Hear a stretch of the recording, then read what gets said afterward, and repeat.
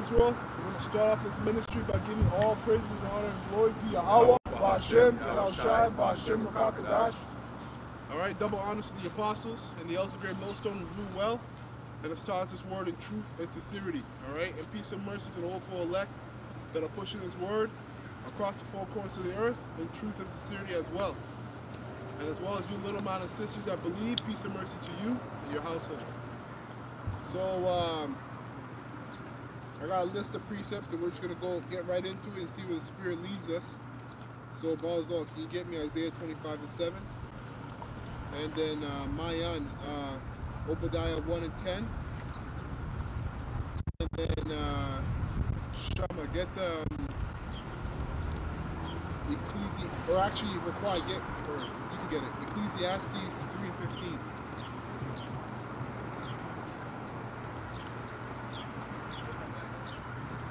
So is it 25 and 7? Yeah. Okay. Isaiah 25 and 7. And he will destroy in this mountain the face of the covering cast over all people. Come on, start from now. Okay.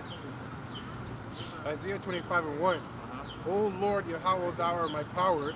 I will exalt thee. I will praise thy name, for thou hast done wonderful things. Thy counsels of old are faithfulness and truth. So I wrote down those counsels. That's where you get the book of Proverbs from. All right, Psalms, Ecclesiasticus, also known as Sirach. Those are counsels, man. All right, even heck, when you go deeper, the very lives they lived was a whole counsel. Right? You know, Elisha, Elijah, the life of the elect is a whole counsel, something that can be learned from each other. Go ahead. For thou hast made of a city an heap, of a defense city a ruin. Right, a defense city. That's talking about, first and foremost, America, aka Babylon, aka Egypt, aka Sodom and Gomorrah. Go ahead. A palace of strangers to be no city, and shall never be built. Right, you can even say Israel too. Okay, you got strangers in that land. You got those Edomites, because that's what they are, that are in that land, aren't the real Israelites. And there's multiple information going into that, man, backing that up. They even tell you themselves. Right, yeah, the brother went down there and he's, If the Lord goes as to call them bastards, that would be 9 and 6. Ashdod? Yeah. Yep. 9 and 6. The Lord goes as far as to call those heathens in the land bastards. And if you look up the word bastard, as a matter of fact, if somebody could look up that word, bastard, because it's not just a simple word, okay, and hold it. I have a precept. Gone. In the meantime, yeah. Well, that's a precept. This is Romans 15 and verse 4. It said, "For whatsoever things were written aforetime were written for our learning, so that we, through patience and comfort of the Scriptures, might have hope." So pretty much what it is. That's right, man. Yeah. Because that's the one thing that's needed. Patience, comfort, and hope. Those three characteristics are needed in today's time and the times to come. In this society, everything is about instant gratification, instant access. So this society knows nothing about patience, which means going to suffer. You know, when you go back in the old days, you had to toil with your hands to get yields for food. You know, to make a living for your family, right? To make a living for yourself. But this society, you can sit out in front of a desktop, work for 8 hours and get paid. You know, so you're not taught real patience, real work in this society. Okay, that was it on that. Yeah. You got definition. Yeah. Okay, this is bastard in the etymology. Illegitimate child, acknowledged child of a nobleman by a woman other than his wife. Pack saddle son. Hey, somebody get up hated. I love Jacob, but I hate since you got that. Meaning a child conceived on an improvised bed. Woo! Saddles often doubled as beds while traveling, with pejorative ending. A barn. Now, when you get it from the blue letter, it tells you, it goes into ancestral. So those definitions are going into it as well. It's an ancestral relationship. That's the main one pertaining to bastards in the land. Oh, it says thing not pure or genuine. Yeah. So the child could come by way of what? The father sleeping with the mother. With the daughter. There's also another dictionary definition out there. It's a fraud, fake, phony, Yeah. bastard. Right? So Esau had, because he's that prominent branch, I just want to bring up the point of ancestral. When you go to the blue letter, when you look up that word, precept, that's the point. Right. And for those who don't know at home, a bastard is a child whose father is a heathen and their mother is an Israelite. That's the true meaning of bastard in the scriptures. Right. And that's Deuteronomy 23, 2 and 3. There's a precept there. Right. There's more than that. You should keep reading this. I have a precept for that because your brothers are going into that. So this is Dawud made a great point explaining that. So this is Leviticus chapter 24, verse. I'll start at verse 9. I believe the point will be made in verse 11. So it says here, and it shall be Aaron's and his sons, and they shall eat it in the holy place, for it is the most holy unto him of the offerings of Yahweh B'Shem Yeshai made by fire by a perpetual statute. Verse 10, and the son of an Israelitish woman, whose father was an Egyptian, went out among the children of Israel, and this son of the Israelitish woman and a man of Israel strove together in the camp. And the Israelitish woman's son blasphemed the name of the Lord and cursed, and they brought him unto Moses, and his mother's name was Shilomoth, the daughter of Dibri of the tribe of Dan. So this is showing you that his mom was an Israelite, but his dad was an Egyptian. This was that mixed multitude coming out of Egypt.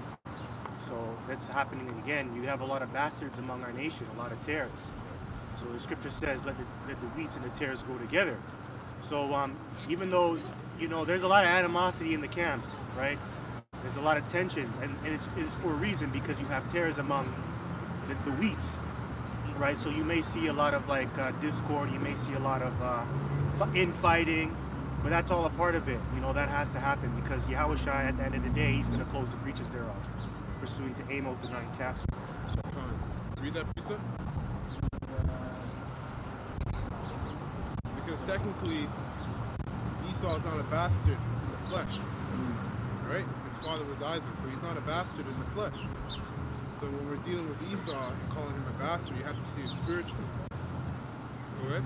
So Romans 9 and 13, as it is written, Jacob I have loved, but Esau I hated. Right. So in today, if your father is not around or doesn't claim you, you're called the bastard as well. So Esau's the bastard based upon the rejection of the Heavenly Father towards him. Made him what? Not upright. Right? Going back to his Esau's ancestor, which is Cain. Right? And that mark was put upon him. Now read that definition. That mark was put upon Cain, and that mark followed Cain, alright, back in the reincarnation of Esau. Because now, Cain being the first murderer and liar on the earth at that time, his wickedness needed to be identified forevermore. Go ahead. Yeah, so back in the etymology of the word bastard, we go on the last sentence, it says fraudulent, having a misleading appearance. So that's Esau. It's fraudulent appearance. Fake, fraud, and phony. Fake, fraud, and phony. And that's why the Herod dynasty, those Herods, were playing themselves to be Israelites, to be Jews. Because why? John Hyrcanus forced them into what? Following the right? Right? Because not just because of how he moved, but also because of how he looked. What you would call today a red bone, light skin, so to speak. So Esau's a bastard. Going back to Isaiah 25 and 7, He's a bastard because he can't uphold instruction. He can't uphold correction, because when he was corrected, right, it said that he wept to Isaac and there was no repentance found for him. Right? And the type of these Edomites, when you correct them, right, they rebel. They get even worse. They get even worse. And a lot of you Israelites have fallen into that spirit. That's why you're not also considered sons on this side. All right? The only sons that on this side are the 144,000 men, and then the rest of the elect with them, sons and daughters. Yeah, this is a bastardized system that Esau runs. I just want to be clear with that. When you go back to his philosophy, because he mentioned it, right? He cannot keep the instructions. It's not plain. That's why I brought up the ancestral thing, because when it goes back to things that he pushed, if you go out, Google it, you'll see it, right? You can screw your sister, you can screw your mother. Yeah. This guy's all over the place. Yeah. Wickedness. That's why I mentioned that. And that's a person that's running this earth, right? But he's exposed, right? And again, bastards, you said the bastard society, right? So this society is born from the God. Right? Who's the father of spirits? The Heavenly Father. Only the Son, Yahushai, but also the Heavenly Father, because you can't get heaven, or you can't get the Son without the Heavenly Father. Precept, this is Psalms 50 and 16, because you mentioned how our people, they fall into that category as well. It's also twofold, Esau and Jacob. So this is Psalms 50 and 16. Now it says here, but unto the wicked, the Most High says, what hast thou to do to declare my statutes, or that thou shouldest take my covenant in thy mouth? Right. Seeing thou hatest instruction, and castest my words before thee. And you see that in the justice system. This guy will go on the podium and swear on the Bible, when really you're not supposed to swear on the Bible. And then he'll say he'll do everything. He'll swear on the Bible and tell you that he'll do the whole truth. And then he'll bring in his lawyers and then create loopholes in the system where he can just get away with murder and crime. Federal Reserve Act passed that. A lot of the politicians were out on vacation, and they're behind the scenes. They're bringing debt as a mean of money when it's not money. That's heavy, man. You can't do that. The Lord talks about wages when someone's working for you. You gotta pay that day. You know? That's the book of James there. It says, James 5. seeing thou hatest instruction and castest my words behind thee, when thou sawest a thief, then thou contendest with him, and hast been partaker with adulterers. Thou givest thy mouth to evil, and thy tongue framest deceit. Thou sittest and speakest against thy brother. Thou slanderest thine own mother's son. And that's what you do. That's what you got to do to get a come up in this society. You got to go against the word of the Heavenly Father. You want to get really rich, if you want to get very powerful, you got to step on people's toes. You got to sleep with another man's wife. You got to do a lot of filthy, disgusting things. But that's the way of Esau, the devil, right? That's his system. How's it? Let's go back to Isaiah 25. 5 and 3. Therefore shall the strong people glorify thee. The city of the terrible nation shall fear thee. Right. When they start to see, first of all, when these nations see the destruction of America by the way of nuclear missiles, that's going to put everybody on notice. That's going to put everybody on notice. Why? Because it was prophesied that was going to happen. You know, it's really big when you tell someone something's going to happen before it happens, and then it happens. That's what happened right now.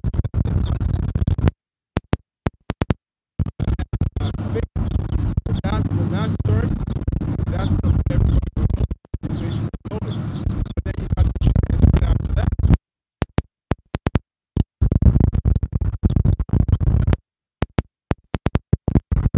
Thou hast given strength to the poor, strength to the needy in his distress, a refuge from the sword, a shadow from the heat, when the blast of the terrible ones is as a storm against the wall. Right, and that starts with this knowledge. right? It starts with acquiring this knowledge. That's how you get a refuge. That's how you get safety, a safe haven, if you will, from what? Esau's system, the demons that are out here constantly, day in and day out, plaguing these people. On the way here, we saw this Edomite walking, and this guy was walking crooked, but walking straight, like looking at nothing there. You know, these people that are hooked on drugs, right? The lockdown, that a lot of people have mental health issues, which that term is a long range of whatever to come up with. And you lock these people down, and then what infests them is demons. They've got the protection of the Heavenly Father. We all went through it too, you know? So we weren't privy of that, but we overcame it. We're not bugged out, but a lot of people are bugged out for those things. So, yeah, so it starts with this knowledge, and even worse things are coming than that. That was light work. The elder always says to me, the plague of the mind. That's it. Yeah, hey, and brother mentioned bug out. It's funny. Real quick, bug out. Hey, it has nothing to do with bugs. Right? It's not got anything to do with cockroaches. They're in a better place. Talking about that, yeah, the plague of the mind. The Lord has gotten to these people, right? These curses. Yeah. Go ahead, brother. Okay, I just got two quick ones. So Psalms 61 and 3, for thou hast been a shelter for me and a strong tower from the enemy. Right. And then Proverbs 18 and 10, the name of the Lord is a strong tower, the righteous runneth into it and is safe. That's right, man. So you're talking, Yeah, I was just gonna say, ultimately, you know, when you read that, it starts with the name, right? Teach the name of Heavenly Father and the Son. Then what does the name of the Heavenly Father mean? It means He is the deliverer.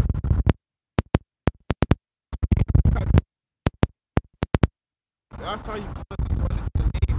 That's how you constantly are running into a tower for safe haven, day in and day out. You're what? You're applying and you're staying steadfast in your faith, no matter what circumstance you come into. Acts 4:12. Neither is there salvation in any other, for there is none other name under heaven given among men whereby we must be saved. Yeah. Our Savior, our Shinawa in the Shinawa. our Shinawa, Yeah. right? And it means our Savior. Right. Right? And it's funny, as soon as you read that precept, I thought of the Lord's Prayer, right? Our Savior, our Shinawa, we're going to it. And it's very important because that's the difference. The Lord's not going to reveal himself to you real quick in some other name. And nobody here can tell, well, not here, but nobody here at home who's watching, right? You can't tell me that he revealed himself to you in another name. Right. Yeah, because they have that whole 99 name. Right? That's why he never shows himself, only unto his prophets, according to scripture. Anyway, go ahead, brother. I got another quick one. Come on, Obadiah 1:21. And Savior shall come up on Mount Zion to judge the mount of Esau, and the kingdom shall be Yahweh's. And when you go into Savior's here in Obadiah 1:21, it says Yasha, which we know is Yahweh Shai. Right. What is that? Second Ezra 13. okay, quick one. Colossians 3 and 10. And have on the image of him that created him. Renewed in knowledge. Yep. So you get this knowledge. What builds up your faith is the experience, but the experience of application. Right? Experience of applying what you know. A lot of Israelites don't apply what they know because they don't have faith. They don't believe. That's the word I was looking for. You know? That's the same thing. They're sayers of the word, not doers of the word. Exactly. So he had to say the word faith twice if you caught it, those at home, so you can get it. Beautiful point, brother. Also, just to add to what you said, it says renewed in the knowledge after the image. So if you're not going in the image is not Jesus Christ. That's right. It's the image. So you can't get renewed using that name.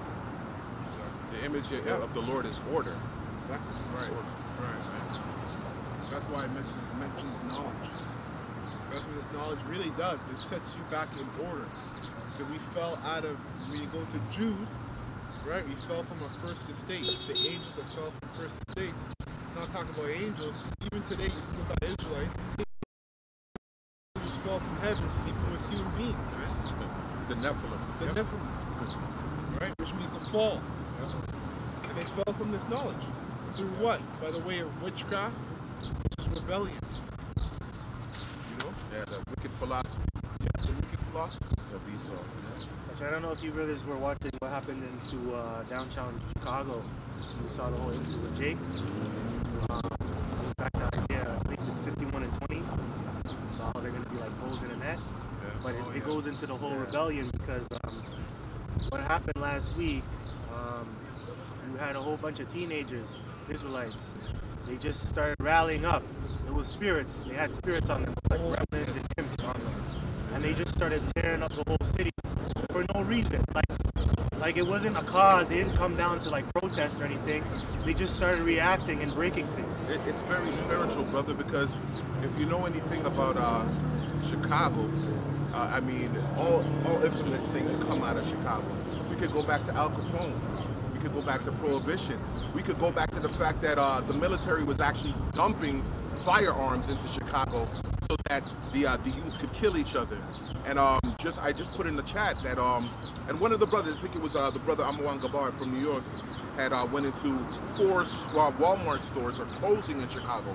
Now they'll tell you that it's because Jake is in and out in there and stealing and everything, but we know that something major is getting ready to take place, and that's the FEMA war camps. Yeah, they're getting ready to shut it down and lock niggas up. It just shows you like the rebellion because they don't have the law, right? And they're not trained in the right way because the scripture says train up a child, right? And they're not trained, and that's why they're reacting like that. A lot of them were on drugs, they were drunk, they were having sex on the block, they were frustrated and emotional, and that's a bad reflection of the nation and who their parents are. And that's because their parents are not following the law, statutes, and commandments. But think of it, man. Think how powerful Jake could be because, everything that they did to get to that point downtown costed money. To take the train, to take an Uber, right? To buy the liquor, to buy the weed, right? To do all those things because you have to buy condoms. You're having sex outside. A lot of you young guys, right? You young women, right? You did all of that. You came together and you destroyed everything. Imagine if you pulled all your money together. I'm not saying you have to be in the truth, but look, you could have done something with that money. Yeah, definitely. But it just shows you how our people are thinking, man. They're destroyed for a lack of knowledge. Look at Farrakhan in the Million Man March. He always says that if you went out there and you just asked one person for $1, where would you sit financially? Thinking that way. I'm going to tell you what that spirit is. It's called self-satisfaction. Get a job for those who can get a job. But in the same token, let's keep it real. American laws is different from here. They're very different. If you're caught for committing a crime, right? You can't vote and you can't get a job. Yeah, if you're convicted, but right? You committed a crime. That's how it works. We can't feel bad for these niggas. No, it's not feeling bad. It's just the reality because because this is the Lord working. Right. This is the Lord working. Crime, so the Lord, Yahushua said, give unto Caesar what Caesar's. You commit a crime and you get put in jail, and then you want to complain about not being able to get a job. Well, you committed a crime. And really, you could. It's a lot of hoops you have to jump through. But guess what? That's the whole point of taking responsibility for your actions. Yeah. You gotta take responsibility for your actions. Ultimately, it falls on Esau, which is why he's at the top of the pecking order, because he's the one that puts these policies in place that makes us have to go out on a limb to do all this craziness, right? Yeah, he injects us in this, and that's why he's going to be sorely punished for any other nation. We weren't sent here to No. Even though we want to play Esau, we were sent here for punishment. Yeah, we were sent here for punishment. So we were sent here for punishment. Yeah. Even so-called Jacob, the highest echelons, they're still going through the curses too. Everybody's subject to that, and that's something that the elders teach all the time. Just because you go submit to 501c3 doesn't mean that you're not going to be susceptible to curses either, right? So understand that it has to play out this way. Quick precept. This is Baruch chapter 4, verse 1. It says, "This is the book of the commandments of the Most High, and the law that endureth forever. All they that keep it shall come to life, but such as leave it shall die. Turn thee, O Jacob, and take hold of it, walk in the presence of the light thereof, that thou mayest be illuminated. Give not thine honor to another, nor the things that are profitable unto thee to a strange nation. That's what Israel is doing, because they're in the ways of Egypt, and they're trying to live like Egyptians, or American, because they fall under Americanization. They're all into cookouts, doing negative things of that nature, right? Verse 4, Israel, happy are we for things that are pleasing to the Most High, are made known unto us. Be of good cheer, my people, the memorial of Israel. Verse 6, here's the point. Ye were sold to the nations, not for your destruction, but because ye moved the Most High to wrath, ye were delivered unto the enemies. For ye provoked him that made you by sacrificing unto devils, and not to the Most High. You have forgotten the everlasting power that brought you up, and ye have grieved Jerusalem that nurses. So this goes to your point, right? So we're here to serve a punishment, and we have to pay for our sins. That's it, right? Isaiah 25:5. Thou shalt bring down the noise of strangers as the heat in a dry place, even the heat with the shadow of a cloud. The branch of the terrible one shall be brought low. And in this mountain shall the Lord Yahweh of hosts make unto all people a feast of fat things. Right. So that's destruction for America. What's going to happen in America is going to be a sacrifice. America's like an altar. I think Isaiah 13 tells you he set up the oxen, he set up the rams, right? So that's going to be a huge sacrifice because how much sin is on the earth? So it needs to be a sin sacrifice. And what better people to be a sin sacrifice than the people who brought the sin in? Started with Esau eating the other nations and using 2/3 Israelites. You said Esau brought the sin in. Yeah. Esau is kind of sin. Yeah. Yeah. We were given the laws and we follow our ways to separate us from the nations. So we wrote it. So we actually brought the sin. Well, when you go back to Cain, the first murdering is a sin. It's the difference when you kill someone, it's in defense. When you murder someone, it's for a cause. So Cain, the Lord put the spirit on Cain to bring in sin. Right? Well, actually, you go back to Adam. Sorry, Adam, because he rebelled against Heavenly Father. The serpent. Right. Eve brought in sin, actually, according to the scriptures. Actually, because the scriptures tell you that it was Eve that was first. Yeah, that was first in transgression. The brother said it. Eve, we all died. And through Eve, we all died. I got a quick piece up for brothers. Yeah. John 8:44.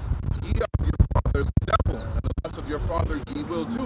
He was a murderer from the beginning, and abode not in the truth, because there is no truth in him.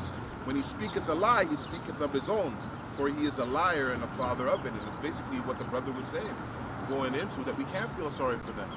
To the people that have made a conscious decision to do what they're doing, and they're being afflicted of it. But always keep in mind that there's a master of disaster in place that is inflicting this damage as well. And he should never go unpunished. He should never go unscathed. We should never forget him. Right? Because the scriptures always speak about him. Right? If you forget Always. him, if you forget him, you're not paying attention to how to David's hate. Yeah, con. Right? Because the scripture says, "Ye are of your father, the devil." And we're going up. We're going into the bastard and the father. Well, he's the father of wickedness right there. Right? Because going back to what happened in Chicago with those teenagers, you also have to remember the scriptures tell you the words of Yahweh said, "Render unto Caesar what Caesar's."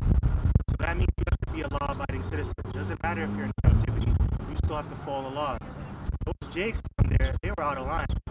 You don't vandalize people's property. You don't vandalize stores for no cause. There was no cause behind that. It wasn't like you came out and said, "Oh, I'm protesting for black rights" or anything like that. You just wanted to tear shit up, right? So you were out of order.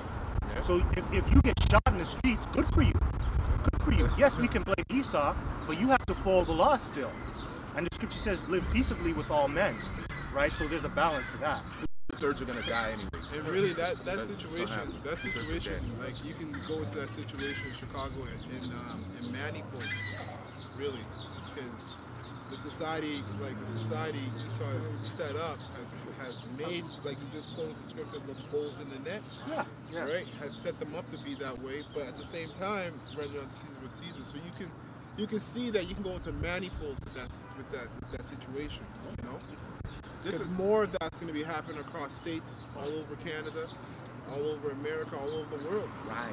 You And know? that's why we in this truth should be very thankful, because we're seeing that it's really playing out with the 2/3 and them in their lot, Esau in his lot, and we hopefully being those elect men, right, are a part of that number where we get saved out of this madness, right? So it's always something to be mindful for and be thankful.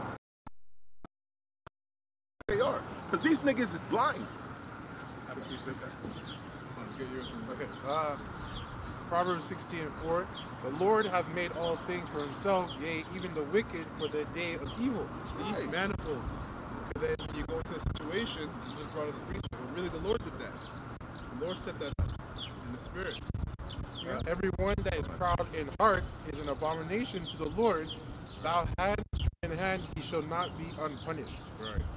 Just to point out Esau, because you mentioned Esau, you know, did his wicked. That's his job. Yeah. And he's still going to be judged for it. So he's Yes. not going to get. He's not escaping. Yeah. He's not going to escape. But Israel, you didn't have to listen to him. That's the point. You had the rules, right? You knew what to do, and you did the wrong thing. So now this is the punishment. It's very simple. And the Most High made them go off. Though. Yes. You just The read it. most, Yeah. Thank you, brother. The The Most High made him go off. That's why you gotta fear the Most High, man. At the end of the day, he does whatever he wants, how he wants. Pretty scary, you know? Yeah.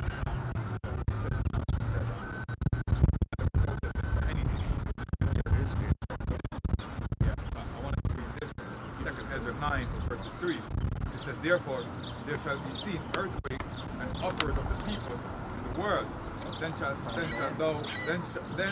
thou well understand that the Most High spake of those things from the days that were before thee, even from the beginning. So those people, they're not protesting for a reason. They just, they whatever they had to do. So like he said, the Spirit is on them to do this thing. So this is prophecy. That's about the uproars of the people. That's the actually point. That's the happening point I'm right trying to now. make. Even though they Yeah, had that- nothing provoked to do it, the Spirit said, yo, now it's time Right. to go These beat things some have ass. to happen. Destroy the city, because It's, it's not- it's for us, it's for future learning, right? That's what the scripture also says, right? These things are written down for future learning. So you're seeing it play out now. So we have to be mindful and just watch it, right? Because the judgment is already set. Nothing we can do about it. We can only preach to those who have the ears to listen and the eyes to see, right? That's it. Yeah, man. Great, shut up. Isaiah Yeah, 20. that spirit is called the spirit of self-satisfaction. I have to say it because I've seen this before, right? I've seen this before. Before most of you people were born, right? It's nothing new, but it is an old familiar spirit back here again, and it's powerful, man. The Lord's doing it, right? And He's gonna tear shit up around here, real quick with that, especially with you wicked jigs waxing fat. And go ahead, brother, with your precepts. Isaiah 25:6. And in this mountain shall the Lord of hosts make unto all people a feast of fat things, a feast of wines on the lees, of fat things full of marrow, of wines on the lees well refined. Right. I already explained that. That's parabolic for the destruction of America and other parts of the earth. Okay. Again, Isaiah 13 goes into a sacrifice, right? That's an altar that's set up there in America. Right? And all the people, everybody who isn't of the elect in America is set up to die. They're set up to die a horrible death. Hands of what? That's right. And he will destroy in this mountain the face of the covering cast over all people. Right. So that started with this knowledge coming out, this truth coming out in the 70s, right? With Abba Bivens, right? Which we believe that's Elijah that you read about in is that Malachi? Micah? Yeah, Malachi 4. Right? So, and in the 70s, there was a lot of movements going on, man. A lot of resistance, right? A lot of black movements. You got Hispanic movements. You had Gadite movements, like Native American movements, right? So that started with this knowledge coming out. That cover cast, even you go into us, being called black, Jamaicans, Latinos, but even the other nations, Chinese, East Indians. Can I read what you said? Yeah, sure. About Elijah. Yeah, sure. Yeah. This is Malachi 4, verse 4. It says, remember ye the law of Moses, my servant, which I commanded unto him in Horeb, for all Israel, with the statutes and judgments. Behold, I will send you Elijah the prophet before the coming of the great day, great and dreadful day of the Lord. Right. Hour. And that was only 30 years ago, 50 years ago. So you can't say we're not right around the corner, man. He said, coming before the great day of the Lord. And he shall turn the heart of the fathers to the children, and the heart of the children to their fathers, as I come and smite the earth with a curse. That's it right there. And that's Elder Albert Bivens bringing this truth, and our apostles bringing it out, breaking it down. You're furthering it because it says the law and the statutes, the apostles, the Lord put the Spirit on the apostles to make you understand what the statutes are, the correct breakdowns, if you're paying attention in the Spirit. And that's what that's going into, right? And it started with Abba Bivens. Quick precept for what Mayan brought out, because it goes right along with it. It's what the precept I gave you yesterday. Yes. Okay, yeah. This is Matthew 11:11. It says, "Verily," this is the words of Yahushua, "Verily I say unto you, among them that are born of woman, there hath not risen a greater than John the Baptist. Notwithstanding, he that is least in the kingdom of heaven is greater than he." Wow, that's heavy. It is heavy. Right? Yeah. So even when in the kingdom, when we get there, the lowest Israelite, in stature, he's going to be greater than John the Baptist. That speaks volume, because John the Baptist was great. You know, he heard the way in from Yahushua. He did many great things. That's because in the kingdom, every Israelite will be perfect. John the Baptist wasn't perfect. He was still in a corruptible flesh. Right? But that's also what the And from the days of John the Baptist until now, the kingdom of heaven suffereth violence, and the violent take it by force. What's the kingdom of heaven? The elect. Really starting with the elect. The prophets and the law prophesied until John. And if ye will receive it, this is Elias, which was before to come. The reason why I bring this up is because it says here, and if ye will receive it. So it's not about you accepting John for John. It's about you really accepting his message and what he's bringing out. Because a lot of people can debate and argue that Abba Bivens isn't John. Yeah. A lot of people do that. They're still questioning that to this very day. But just don't look at him. Just look at what he's teaching, what he's prophesying. You know, look at what he did. You know, it follows the same works as what John did in the past. Exactly. Right? So, you're led right back to the person. Yeah, that goes into the breakdown. Great point. That's what's being broken down. Hey, that's what's being broken down to you, right? He came with the apostles. Yeah. It's the statutes of those laws that was given, the divine laws. And the statutes are divine. Everything is divine, the Lord, but it was given to the prophets, starting with the apostles. But hey, it's on you, man. Go ahead. Oh, okay, It says here that, and from the days of John the Baptist until now, the kingdom of heaven suffered violence.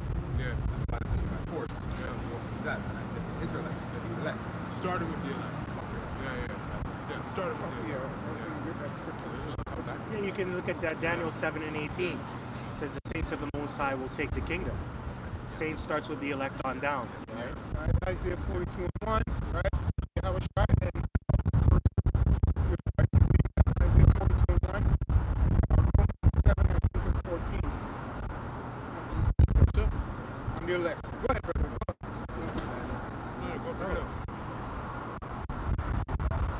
This is Jude chapter 1, verse 5, and it says, I will therefore put you in remembrance, though you once knew this. Because when Brother Kabar was mentioning Abba Bivens, you know, he was preordained. The verse up says that some men are preordained for unrighteousness and stuff like that. Paraphrasing. So we all were preordained. We all already knew this. So he was put back, the prophecy said, to play that out, as it says, I will therefore put you in remembrance, though you once knew this, how the Lord, having saved the people out of the land of Egypt, afterward destroyed them that believed not.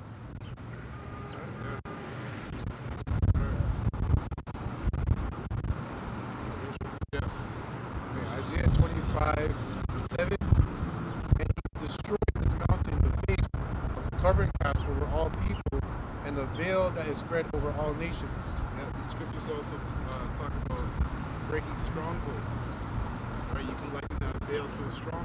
What does the veil do? It covers things. It covers the face, right? So this truth, because this society, this system that we live in was based upon lies, established on lies, right down to the core of it. Everything, man. Everything. Because the father of lies is rulership. Right? And there's no. So really, before this truth, we were living in La La Land, in a dream, in a nightmare, not a dream, a nightmare. You know? And the Lord has woken up many, but only few are chosen. You know? Yeah, a lot of lies out here because it starts with the prophets, the men of the Lord coming out here, removing that veil, that covering cast, by pushing the truth. But also, even in the world, you have guys like Edward Snowden. You have Julian Assange. They're coming out and exposing the works of Esau, Edom, and these other nations, right? So that's all taking down lies. You know, that's all set up by Yahweh Bashim El Shai on the left and the right. To get certain information now, because those guys like Edward Snowden, they're able to go into some articles, break it down, and then bring it up. And that's true too, because this information that's coming out, this information is actually beast that ate pork. Right, Oh yeah, but America war NATO and they now are coming out and hating the war because Well, didn't Turkey's internal minister just say that everybody hates America? Yeah. Everybody hates America. And the ambassador, get your filthy hands off of us. It's going to come from everywhere to hit them too, right? Yeah. Scriptures say that Satan be against Satan, how can his kingdom stand? And now, evidence. Exactly, it's evidence. Yeah. Quick precept. This is Jeremiah 16 and 19. O Yahweh, my strength and my fortress and my refuge, and the Gentiles shall come unto thee from the ends of the earth, and shall say, surely our fathers have inherited lies, vanity, and things when there is no profit. So, all the lies are going to be washed away, especially in the end times, and especially when the Lord comes back. They're going to realize they were lied to, these other nations. Because it says Psalms chapter 2, it says, why do the heathen rage and imagine a vain thing? Part of them raging and imagining a vain thing is because they've inherited lies throughout the generations, throughout the centuries they've been here. They were lied to about how these so-called Jews over there in Israel today, the Khazars, they're the real people. And now when the Lord comes back and then those who don't get delivered, they're going to be in awe and in shock. Right? They're going to realize they did a wrong thing in destroying the Lord's people and defacing the name of Yahweh Bashim El Shai, pursuing to wisdom of Solomon in the 5th chapter. Right? The other part of that lie is Vocab Malone, he's the leader, is that Esau is going to inherit the kingdom of Jacob. That's the other part of the lie. But you're going to inherit slavery.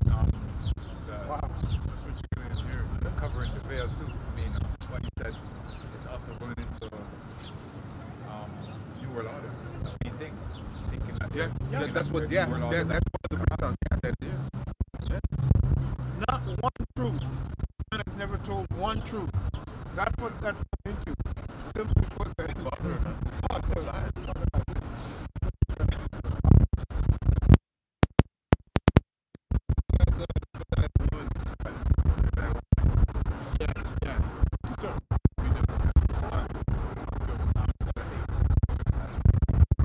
Obadiah 1, 8. Shall not in that day, saith Yahweh, wise evil, and understand of the started with you Germans. and thy mighty men. That's right, them That everyone out of Esau may be cut off by slaughter for thy violence against thy brother Jacob. Shame shall come to thee, and thou shalt be cut off forever. Right, man.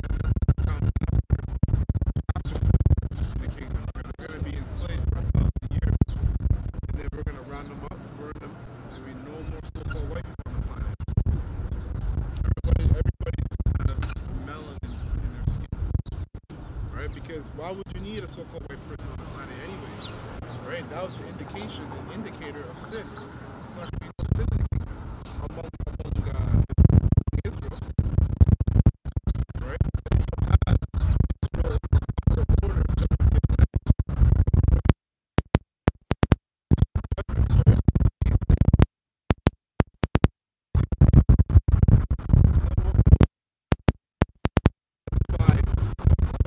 Edomite, that's the man of sin. Don't do that in the kingdom. Is this the man? Right. So I know. So since you have shapes are also white, so-called white. Right. You know, they don't have melanin. Right. They're gonna be a tune, right? To their natural state. Yeah. There's no way they're gonna come in the kingdom. You were a tear. Yeah, this is Revelation chapter 21, verse 1, and it says, I saw a new heaven and a new earth, and the new means renewed. Everything will be renewed. Go back to the fresh, refresh, go back to the natural state I'm talking about. For the first heaven and the first earth were passed away, and there was no more sea.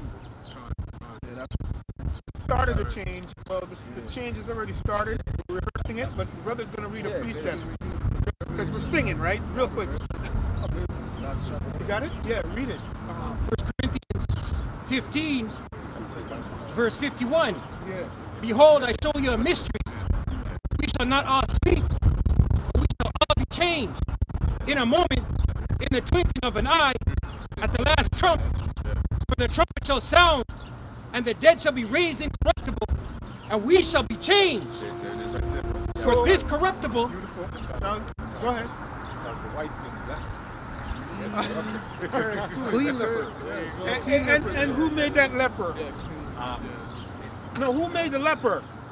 Yahweh. Okay, good. So the point is, right? So what are we going to be changed into? I mean, how can you authenticate that? When did that ever happen before? We had many examples of the change, right? Like, when the leprosy. All right, good. That's one. And then the Lord conquered. The Lord conquered this death because it's it's a sin. But the point is, when he was resurrected, the scripture declares, right? He also, his sacrifice had to be accepted. It's just I'm just saying it that way because he went up into the chariot. He ascended up in the chariot. Yeah. So the point is, we're going to be changed like him. That's the point. Yeah, everything's it's really simple. Yeah. I'm saying, like you say, he's the prototype. He's a prototype. Right? Even right down to the point that when he was risen on the third day, people came out of the grave and went back. So just when he comes back, the elect are going to come out of the grave and they're going to go back, right up into the chariots.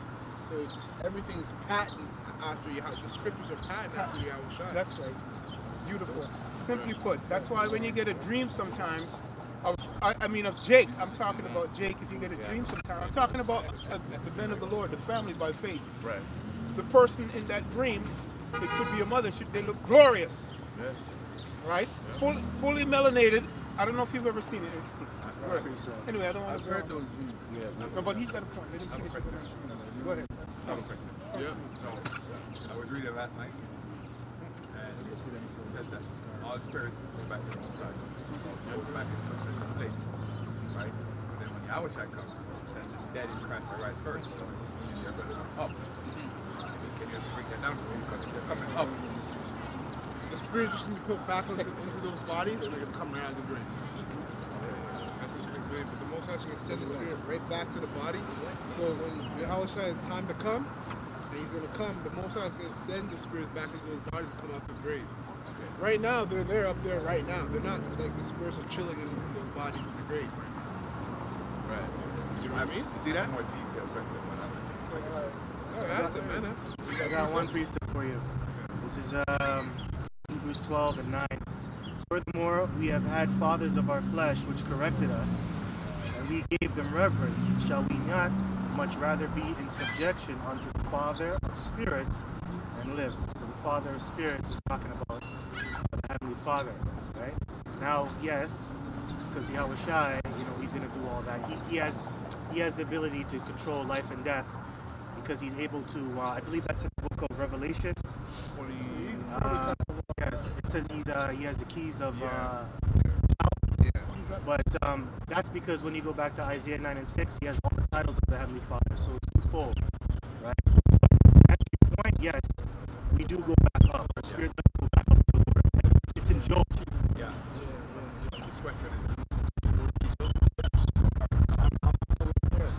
you said that so the spirit dies, go back to the sun. Right. And then when the outside comes, the spirit gonna be something else, and then it's gonna rise up. Yeah. Now remember, Elijah, John the Baptist, and then you have Abibids. Yeah. It's three different bodies, Right. one spirit. Right. Which body is the spirit is gonna go to? Because that's three bodies. Well, the last one he died in. Okay. Yeah. He won't come up at. He won't give. Like, yeah, the last one he died in. That just makes sense. Changed anyways. Yeah, it's Okay. gonna I know. But it's just, No, it doesn't really matter. No, but yeah, you're right. Just trying to- Yeah, you're right. It doesn't really matter. But yeah, he would come back in Abibids' body. That's the last body he was in. Yeah, absolutely. I don't want to live. That's a fair question, though. That's a fair question. Yep. It all goes into the strangers of the salvation. Sure does. Yeah. Which body he would come back in? Which body? That specific spirit is John, gonna go back in. Elijah, or Abibids? Yeah, when he died in. Because reincarnate, but he died in three bodies. Huh? He died in three bodies. Yeah, so he'll come back in the last Yo, one but he you died gotta in. remember, your body's just a vessel. I know, but what I'm saying is there's three different vessels for that one spirit. It's like Elijah. Oh, John, okay. different lives. Yeah. Okay, I understand. That we know of, the three lives. Yeah. Okay, fair enough. Because reincarnation, that's what I mean, right? No, it's a fair question. But honestly, like, Yeah, that's yeah, not yeah, really I like know. that question. It's like, it's a good question, but it's kind of irrelevant. It's not experience of salvation. We understand. I understand. What you mean. Yeah, First Timothy's, right? Like the genealogies and stuff, you have to be mindful of those things. But it's a fair question. It is. You're curious about Let's it. go back. It's a Just finish spirit. Obadiah. Yeah, well, that's It's finished. So, okay, who has Ecclesiastes 3:15? You got that? Ecclesiastes 3 verse 15. That which hath been is now, and that which is to be Yes. hath already been, and the Most High requireth that which is past. Right. So this society, Esau has made people in this society to think that the Heavenly Father is not going to judge you for your past life. You know, and that's contrary to the scriptures. Even Christians believe that the Lord won't judge you for your past life. If the Lord said He keeps, can you read that again? Ecclesiastes 3 verse 15. That which hath been is now, and that which is to be hath already been. Right. So the things that we read about in history, in the history of the scriptures, in secular history, it's all happening again now. Okay. Go ahead. The Most High requireth that which is past. Right, which makes sense. That would be a just power. Right? He requires something of the past. That's why we're in the fucked up condition that we're in as a nation. Right? Because when you go back into the scriptures, which these scriptures, that's our historical book. Right? You go back to the scriptures and you see all the rebellion, all right, that we committed against the Heavenly Father. Each one of those rebellious acts are sinful. Each sin has a judgment. He told us in Deuteronomy 28 what would happen after 15 and down.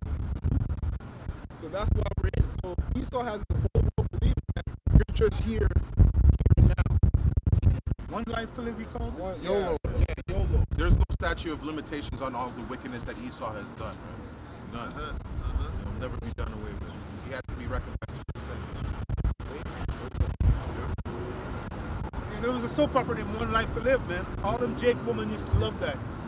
Go ahead, brother. Verse 16. And moreover, I saw under the sun the place of judgment, that wickedness was there, and the place of righteousness, and the place of righteousness, that iniquity was there. Yeah. And that's the earth. Right? This place, the earth, is where judgment is played out on. Right? A lot of you Christians, from my personal experience, especially you pastors, I would ask you before I came to the truth, why do, if the Lord is perfect and He's just, why do babies come all fucked up if they're innocent? Right? That was the one thing they would always dance around or tell me, You know, that's not for me, or this, that, and the third.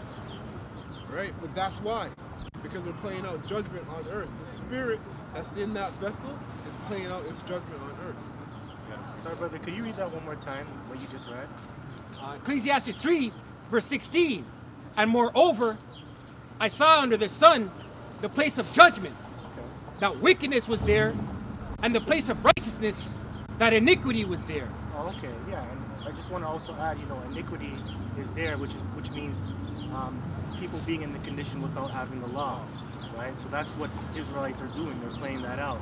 A lot of Israelites, they're just walking around not knowing that they're going on, thinking that it's okay, right? But just to go back, just to go off of that precept, because the brother made a point about finding fault, right? About why did the Lord put us here? Why are we in this condition? A lot of people ask that question in the church, right? So it says here, Romans chapter 9, verse 18. Yeah, and the point will be made in 19. Therefore hath he had mercy on whom he will have mercy, and whom he will he hardeneth. And that goes back into the past. You know, he hardened the heart of Pharaoh to keep us from being delivered. But that was really to show his power in the long run. So a lot of people will ask, yo, why would the Lord do that? But you got to think about it. You know, the counsel of the Lord still stands at the end of the day. You can't change that.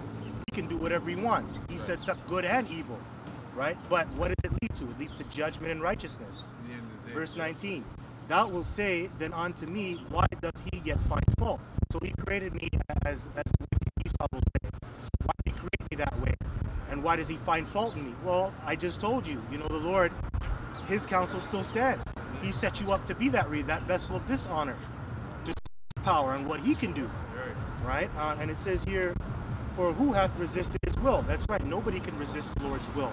If his will is to make you to be a damn devil, to be a leprous dog, and you're going to die and perish forever, that's his will. If you're set up to be a glorious vessel, and you're going to inherit all things, that's what it is for you. I can't question that, right? I can't question that. So people in the church, they're trying to go into the mind of Yahweh Bashem Yahushai, when that's a big no-no. Just stick to what you know, which is really the scriptures, right? That's a precept. Job 4:7. Remember, I pray thee, whoever perished being innocent, or where were the righteous cut off? Exactly. At the end of the day, it's still just.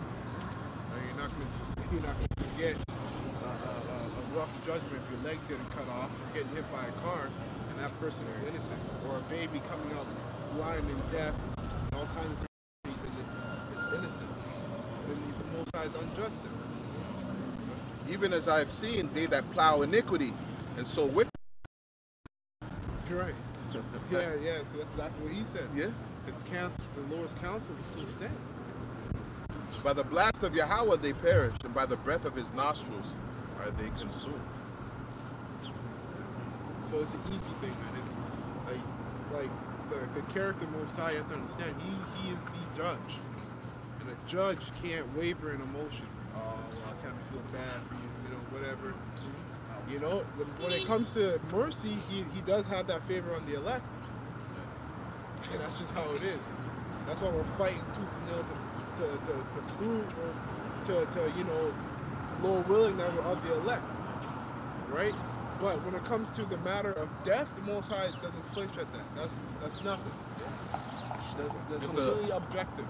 To expound on your point, it's true. The mercy that we have is right here. He's given us mercy in these scriptures. This is the mercy.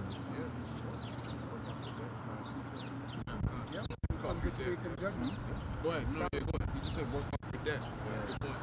Zephaniah chapter 3 verse 5, and it says, the just Yahweh is in the midst thereof. He will not do iniquity. Every morning doth he bring his judgment to light. He faileth not, but the unjust knoweth no shame. Yeah. And the scripture also says that, because you're saying death, right? Yeah. He says that death belongs to the Most High. That's right. Right? So that's why everything is so Life. No, I said and life, not life. life. Yep. Yeah. Go ahead, brother. Same thing. That's it, dude. Yeah. That's something real quick here. This is 1 Kings 22 and 19. And he said, hear thou therefore the word of Yahweh. I saw Yahweh sitting on his throne, and all the hosts of heaven standing by him on his right hand and on his left. So that's right-hand side, left-hand side, good and evil. So all the host is talking about all the angels. This is in the spirit realm. So you had demons and angels. Verse 20, and Yahweh said, who shall persuade Ahab that he may go up and fall at Ramoth Gilead? So this is the counsel of the Lord, and he's asking the angels, who shall fall?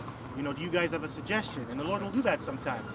Sometimes he wants to hear what you're going to say, but he knows what's going to play out because he sees it already, right? And one said on this manner and another said on that manner. So they're agreeing, oh, let me do that. I want to do this. I want to fuck this guy. I want to do that. Because that's how spirits are. They want to jump on people, right? Verse 21.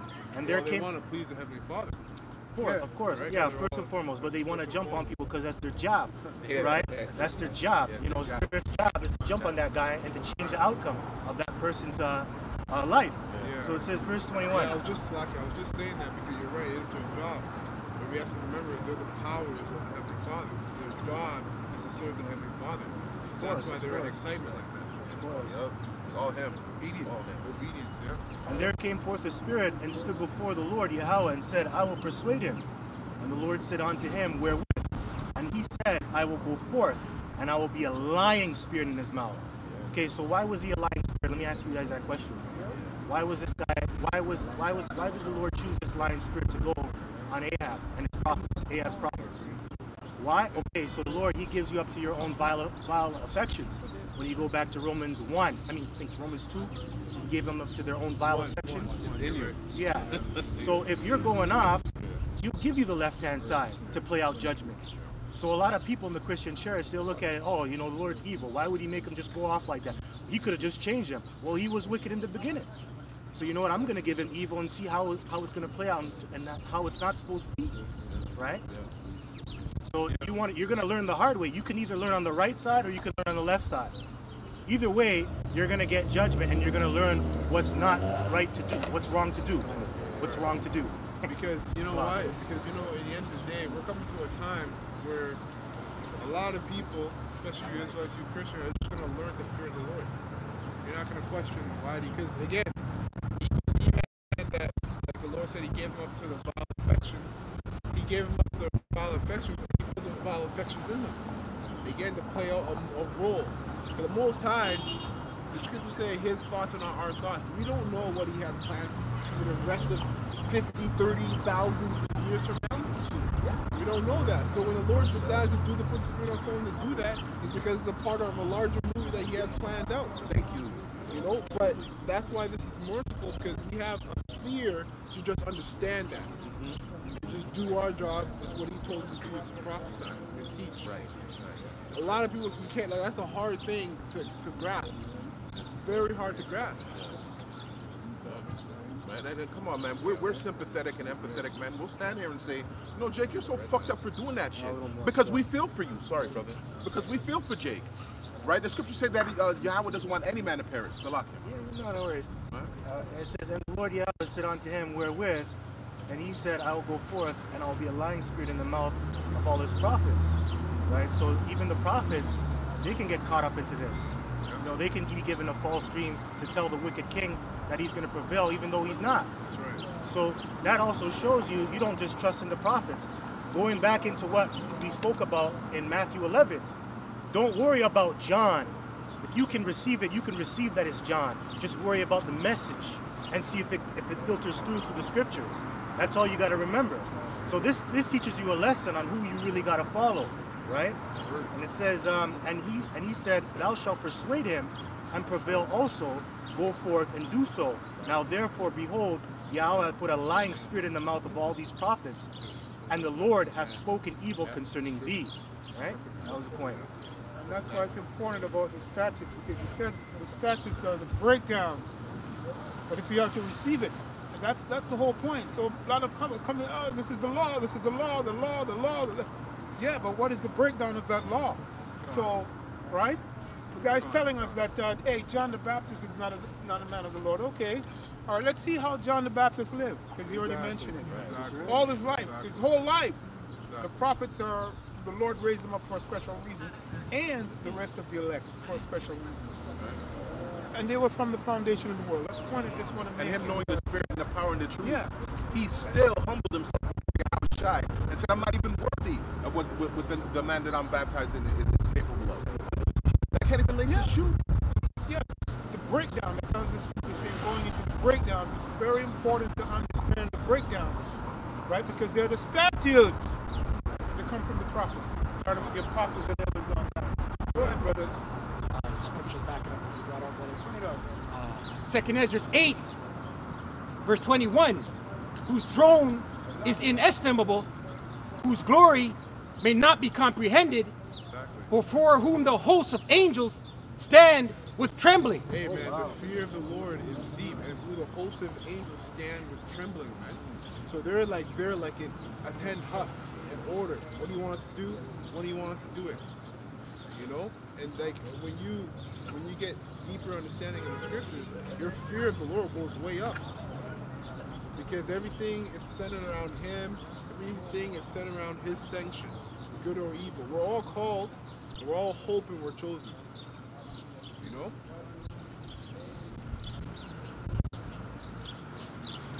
I got a good one, I guess. Psalm 7 and 11. Yahweh judges the righteous, and Yahweh is angry with the wicked every day. If he turn not, he will whet his sword. He hath bent his bow and made it ready. Yo, so you're gonna have to read that again. Yeah. Someone get 2nd Maccabees 6 and start at 12. And read that, and then we're gonna read that piece. Psalm 7 and 12. If he turn not, he will whet his sword. He hath bent his bow and made it ready. Right, start from the top. Yahweh judges the righteous, and Yahweh is angry with the wicked every day. Right, so keep that in mind. He judges the righteous, which is the elect, right? And he's angry with the wicked every day. Keep that in mind. If he turn not, he will whet his sword. He hath bent his bow and made it ready. Right, so if you know the sword, we know the bow goes back to the missiles, right? The only salvation from those missiles is by the way of those chariots, the vehicles of the Heavenly Father. That's how you escape that judgment. But in Revelation 18 says, come out of her, O my people. You know that starts with this first. And then it translates into a physical departure. Now, get the 2nd Maccabees. Start at 12? Yeah, start at 12, yeah. Okay, 2nd Maccabees 6, verse 12. Teach those that read this book that they be not discouraged for these calamities. Right, because you got to start from 1 to 3 to 12. Oh, okay. Okay, so you have to hear the things that were happening, and that goes back to the Lord is angry with the wicked, but he judges the righteous. Okay, 2nd Maccabees 6, verse 1. Not long after, this is the king sent an old man of Athens to compel the Jews to depart from the laws of their fathers and not to live after the laws of the Most High, and pollute also the temple of Jerusalem and call it to the temple of Jupiter Olympius, and that in Gerizim of Jupiter the defender of strangers, as they did desire that dwelt in the place. Verse 3. So desecrated the temple. Go ahead. The coming in of this mischief was sore and grievous to the people. Right. Verse 4.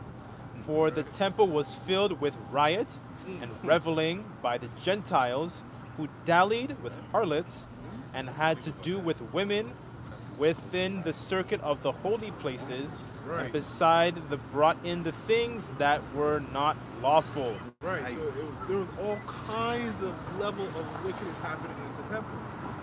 Prostitution, eating of pork, orgies, all the erection of Olympus, a Greek god, all kinds of wickedness, right? Remember, the Lord is angry with the wicked, but he judges the righteous. Same shit that's happening in our temple.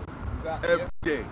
Yeah. Same wickedness, same unrighteousness. Yeah, because you still got some men that are not. Well, it's in Israel, right? Oh, you're talking about the physical land? Yeah. Well, not only the physical land, but on a spiritual level, because the body of Israel is still a temple, right? That's what I'm saying. You still got men that. Yeah, right? And so them 2/3 is the ones that are going off and doing all this craziness that the brother's talking about. Yeah, right? and that's outside the temple. That's outside of the temple. Right, but outside of the temple is the temple, right? It's the temple. Yeah, of course. Verse 5, and it reads, the altar was also filled with profane things, which the law forbiddeth. Neither was it lawful for a So we man. know those vain things are unlawful animals on the altar. That's what you put on the altar. probably got statues, little statues of different gods on there too. Yeah, little figurines. Little Yep. figurines, Yeah. right? Go ahead. Do that, yeah. Neither was it lawful for a man to keep the Sabbath days or ancient fasts. You can still go to Turkey and buy little statues if you're, what do you call someone who's traveling? Like a tourist. A tourist. If you're a tourist, you go to Turkey, you can still buy little artifact of Artemis, the temple of Artemis in Ephesians, which was a huge temple, right? They say it was like a football field long, 2 football field long, you know, and like 1 football field wide. Is that the name of the Canada the space program thingy? that they're Probably. doing? Artemis. Artemis, yeah. Probably. The thing that There you was- go. yeah. Greek god. Yeah. Yeah, it's the god of fertility. That's right. Which goes back to dieting and reverie. Right? Queen of heaven at the end of the day. Well, Yeah, Ishtar, yeah. yeah, that makes sense. Well, a different name. Yeah, Yeah. exactly. Different names, same bullshit. Same bullshit dealing. Yeah. Verse 6, neither was it lawful for a man to keep Sabbath days or ancient fasts or profess himself to be a Jew. In the day of the king's birth, every month they were brought to bitter constraint to eat of the sacrifices, and when the fast of Bacchus was kept, the Jews were compelled to go in procession to Bacchus carrying ivy. Verse 8. Oh, Bacchanalia, right? Yeah, Bacchanal. saw that. A lot of you tribes are into that. Yeah. This great day. You get that from the so-called white man. Caravana, Carnival. Yeah. Over Even in there the in islands, Brazil. we do that too. In the islands, we do that too. Yeah. Oh, yeah. They That's- call it Bacchanal too, eh? Bacchanal, yeah. Juve. Yeah, Juve. Yeah. You can celebrate, but we're gonna buy you out. Then you got to do it this way, right? Yeah. That's crazy. So imagine back then, Bacchanalia, they're gonna do it naked. Sorry, Bacchus? It's Bacchanal? Bacchus. Bac- Yeah, Bacchanal. Bacchus. Yeah. Bacchanal. Dionysus, I think, is another name for him. This guy's like, There's the damn. Greek word. They celebrate that in Jamaica like just That's the now. Roman word. Oh, yeah? Yeah. Oh, look at that. Yeah. There you go. Go ahead. Keep going. Verse 7. In the day of the king's birth every month they were brought to bitter constraint to eat of the sacrifices, and when the fast of Bacchus was kept, the Jews were compelled to go in. Is it feast or back is not fast? Oh, it says fast. Oh, is it? Yeah, fast of Bacchus Okay, was go kept. ahead. The Jews were compelled to go in procession to Bacchus carrying ivy. Moreover, there went a decree to the And that neighbors. ivy goes back to right? Nimrod, Semiramis, and Tammuz. Okay, so you had that ivy painted around him. Go back to Christmas, St. Nicholas, right? So go ahead, keep going. Okay, verse 8.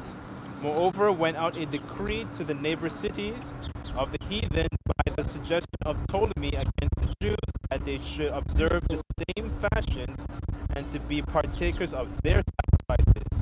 And whoso would not conform themselves to the manners of the Gentiles should be put to death, and then might a man have seen the present misery.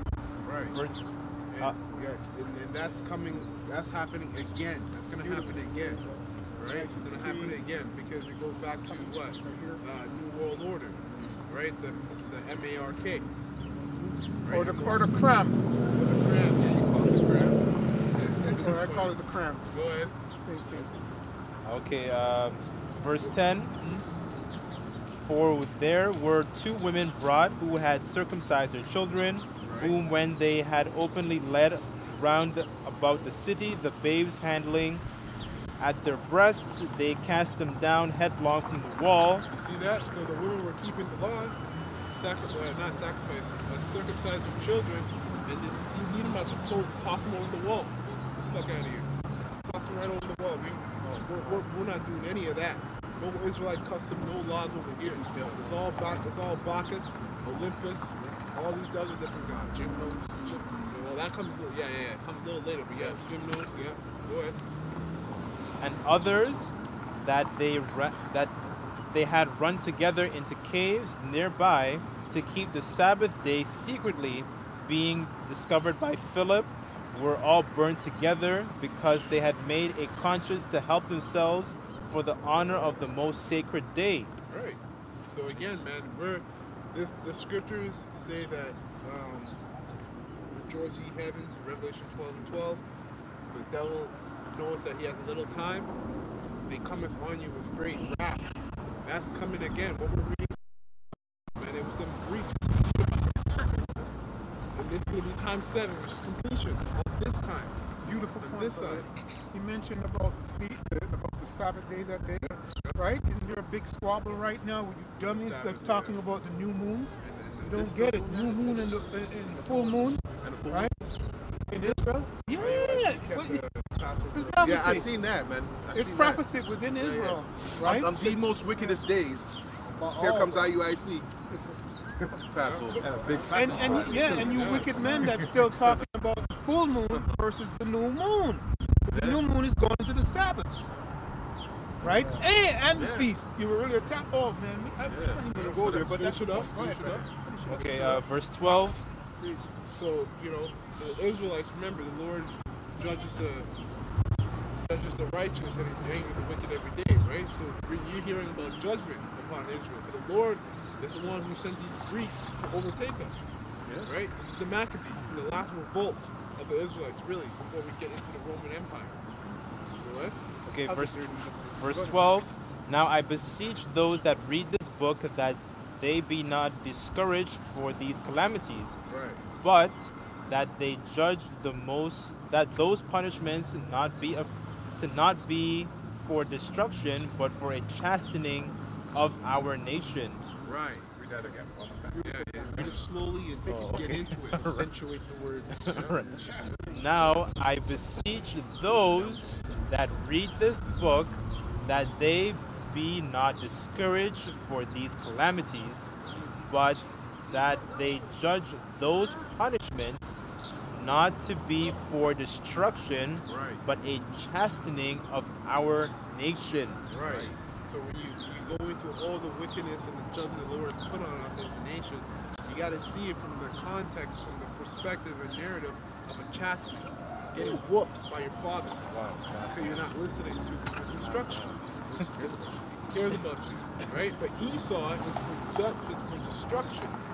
Now, even when you go deeper, the destruction of destruction of 2/3 of Israel, that's also chastening, but they're gonna come back. You know, so technically it's still not unto destruction because they're gonna come back in perfection. Go ahead. Okay, verse 13. For it is a token of his goodness when wicked doers are not suffered any long time, but forthwith punished. For not as with other nations whom the Lord Yahweh, Bashim Yahushai, patiently forbeareth to punish, till they become the fullness of their sins, so dealeth he with us. Right. So basically, if you can understand in layman terms, the Most High, it says take it as a token. The word token goes back to a sign. When you see that the Most High is jacking up Israel for their wickedness, and then you see these other nations, starting with Esau and the heathens, they keep mounting wickedness upon wickedness upon wickedness, and still the Lord still hasn't done anything for them. Is because for them it's going to lead up to destruction. It's a chess move. He's setting them up for a huge fall. But when it comes to Israel, you don't want to wait that long for that. You want to get right on them because that's his children. That's a beautiful thing, man. It's called nipping it in the bud. Nip it in the bud, Right, getting it right before it starts. Before the That's cancer all? starts to metastasize, That you was- want to get it right away. That was 14. Ecclesiastes 8 and 11. That's what I got. You have it too? Yeah. Oh. Bring it out. Bring it out. All right. Bring it. Because sentence against an evil work is not executed speedily, therefore the heart of the sons of men is fully set in them to do evil. Setting them up, man. Set up to do evil. Put it in their heart. Yeah. So it may seem like they're getting away, but they're not getting away. Okay. Yeah, exactly. That's why it says a chess move. Yeah. You finish it? That was verse 14. Want me to keep going?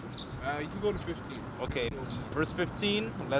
Lest that being come to the height of sin, afterwards he should take vengeance of us. So he doesn't even let us get to that height. Because then you'll have to do away with us. Yo, you gotta really take that in. That's crazy. That's but Esau's sin has reached onto heaven. There's no sin or there's no ceiling there. So it makes sense for him to just be destroyed. I don't know about you brothers, but anytime I do something that's off, I get the punishment right away. Yahweh does not wait with you. Does not wait. I don't know. Just look back at your own, reflect on your own being. Examine yourself. Has Yahweh let you get away with a lot of things and not get punished for it? Come on, man. Come on, man. Be honest with yourself. Be honest with yourself. Yeah, man. I'm honest.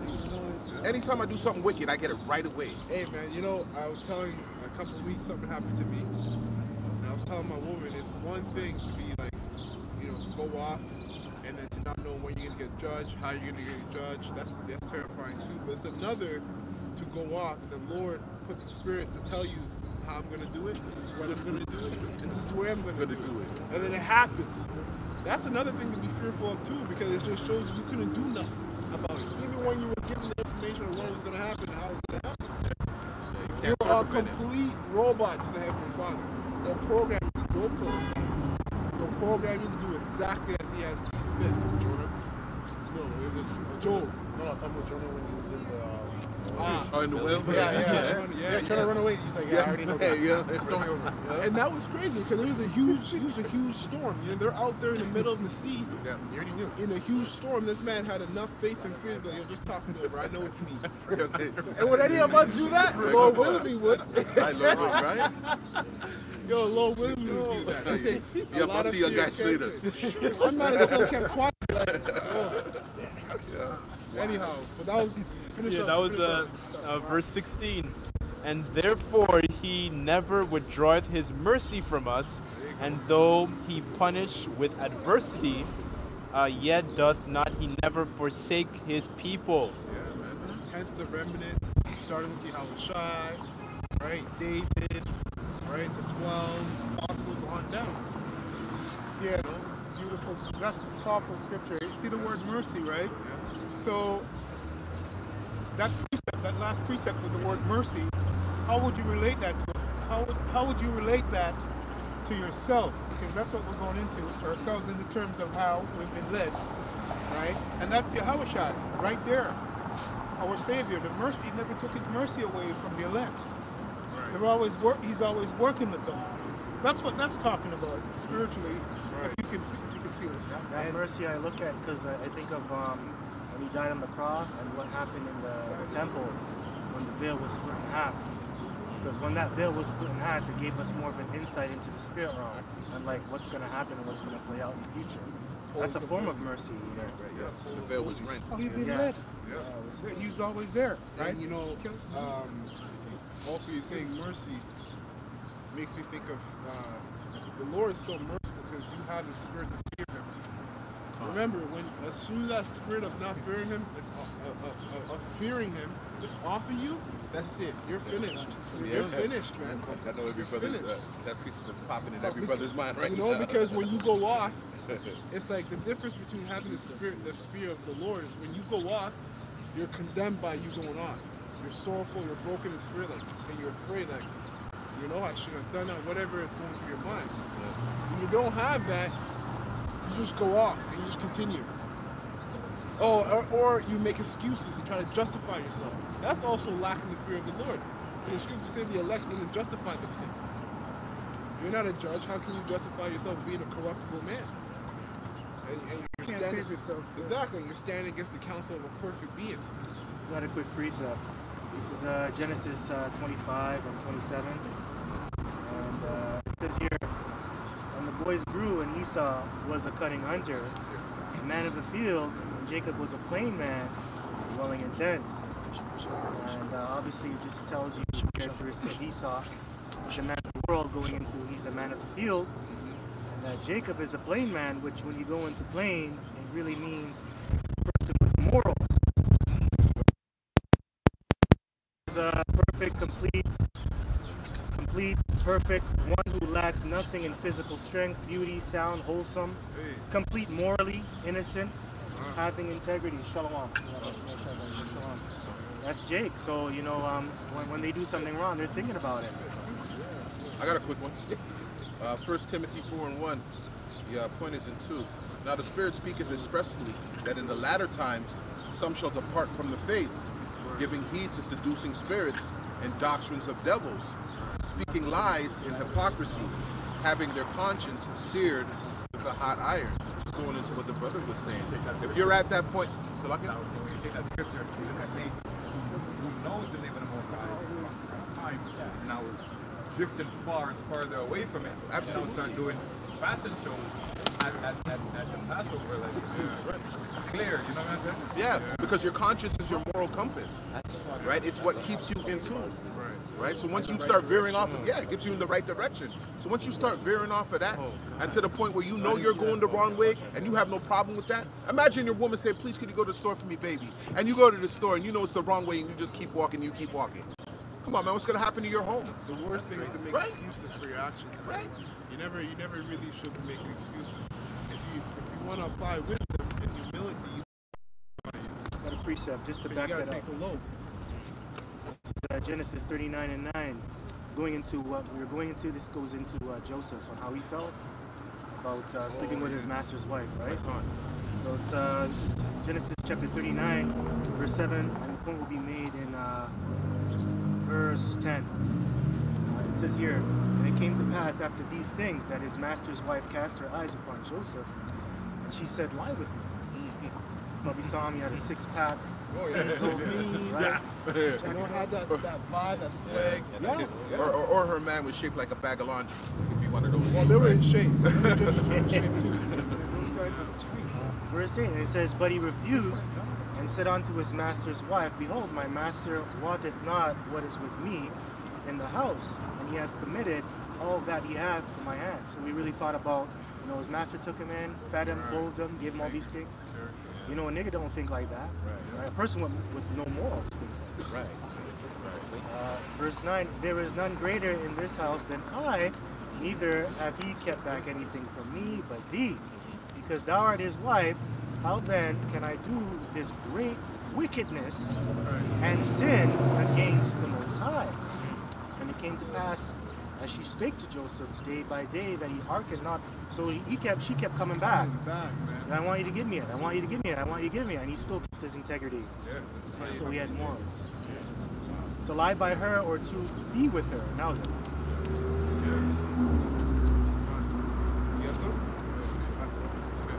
Sirach 32, verse 17. A sinful man will not be reproved, but findeth an excuse according to his will. Right. That's it. That's what I'm saying, man. You don't want to give excuses when you're going on. And even as simple as like you were supposed to be there or be at a high holy day at a certain time because you were in charge of some kind of preparation of it, and then you were late. You're better off just saying, Salake, Yahweh forgive me, and moving on, even if you might have a legitimate reason. Why that applies humility and faith to the Heavenly Father to justify.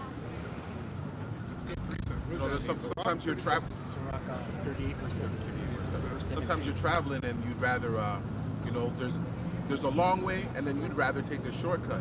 But there's an old saying that shortcuts draw blood, right? And so sometimes you have to be mindful of the way you're going, right? It may look easier to do, right? It may even feel like the better way to go, but ultimately, right? Never veer off your moral compass, man. Sometimes you always get the woe is me demon. Oh, I'm catching too much hell, so I can't serve the Lord good. Right. But that's a part of this walk. You're supposed to be afflicted. That's a part of the fiery trial. That doesn't give you the excuse to go off either. That's right. Exactly. And that doesn't give you the excuse to not teach His word. Right? Because that demon stops you from making lessons. Right? You gotta be doing lessons, man. Like like the Apostle Harris said it straight and forward. If you've been in this thing for 6 months and over, it makes no sense to be not doing lessons, or a year and over, it makes no sense to be doing lessons, man. Because guess what? You grow by teaching as well. So, and this is a job that was given to us from Yahweh Shemel Shai to do. We're what's the word he gave me over the week? It's not custodians. Stewards?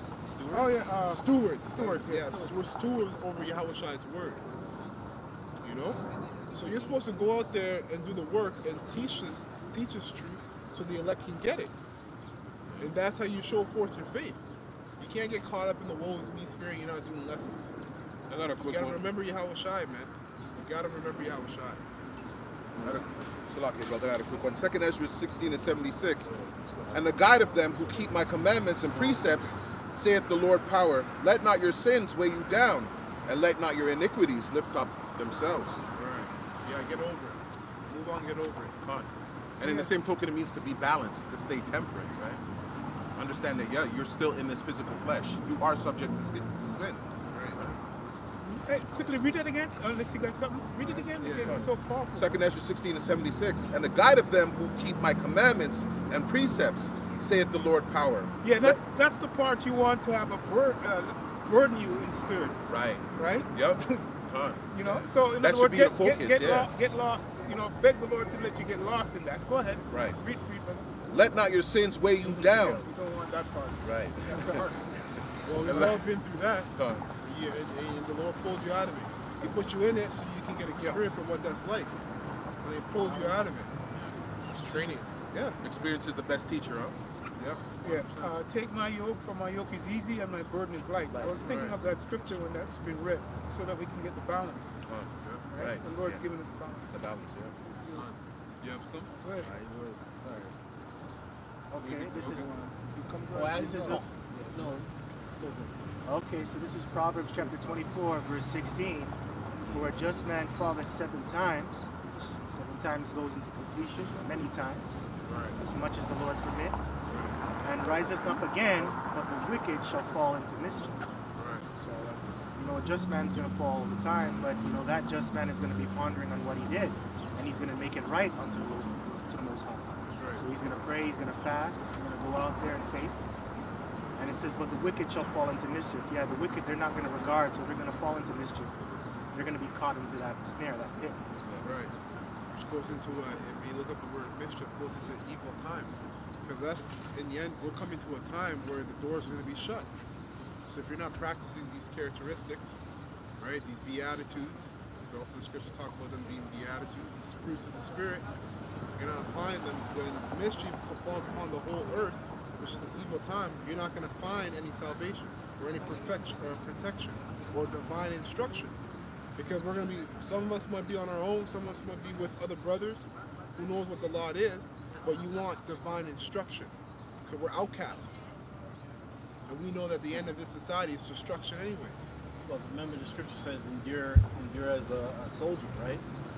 In New Testament. So you're going to have to deal with the adversities. Look at our forefathers. They were always by themselves. Jacob was by himself. Esau was looking for him to slay him, right? He's still on that shit until he's lucky that the Most High had mercy on him. But, you know, that's how the Most High is. That's how he works with Jacob. If we fear the Most High, right? By keeping his law, statutes, commandments to the best of our ability. Yeah, that's powerful stuff because individually, collectively, that's how he works with each of us. So he set the example with our father, Jacob. We're not always around each other. You have your own journal, your own destiny, right? You got to come through this narrow. The rest But we're all connected because we come to a one agreement of serving the highest power. That's right. That's right. Serving Yahweh while Yahweh Shai. That's right. come through. You got to go through the door. That's right. One-on-one. Narrow way. Go ahead. I'll read the scripture. I'll read the scripture for you, Elder. 2 Timothy 2:1. I'll start there. Thou therefore, my son, be strong in the grace that is Hamashiach Yahweh Shai, and the things that thou hast heard of me among many witnesses, the same commit thou to faithful men. Right. And it said, be strong in the grace in Yahweh Shai, which he has given us, which is the time period to get right. Right? So to further the point of not let your sins weigh you down, you don't have time for that. Ponder on it, you know, correct it, and move on. Right? Who shall be able to teach others also? Thou therefore endure hardness as a good soldier of Yahweh Shai Hamashiach.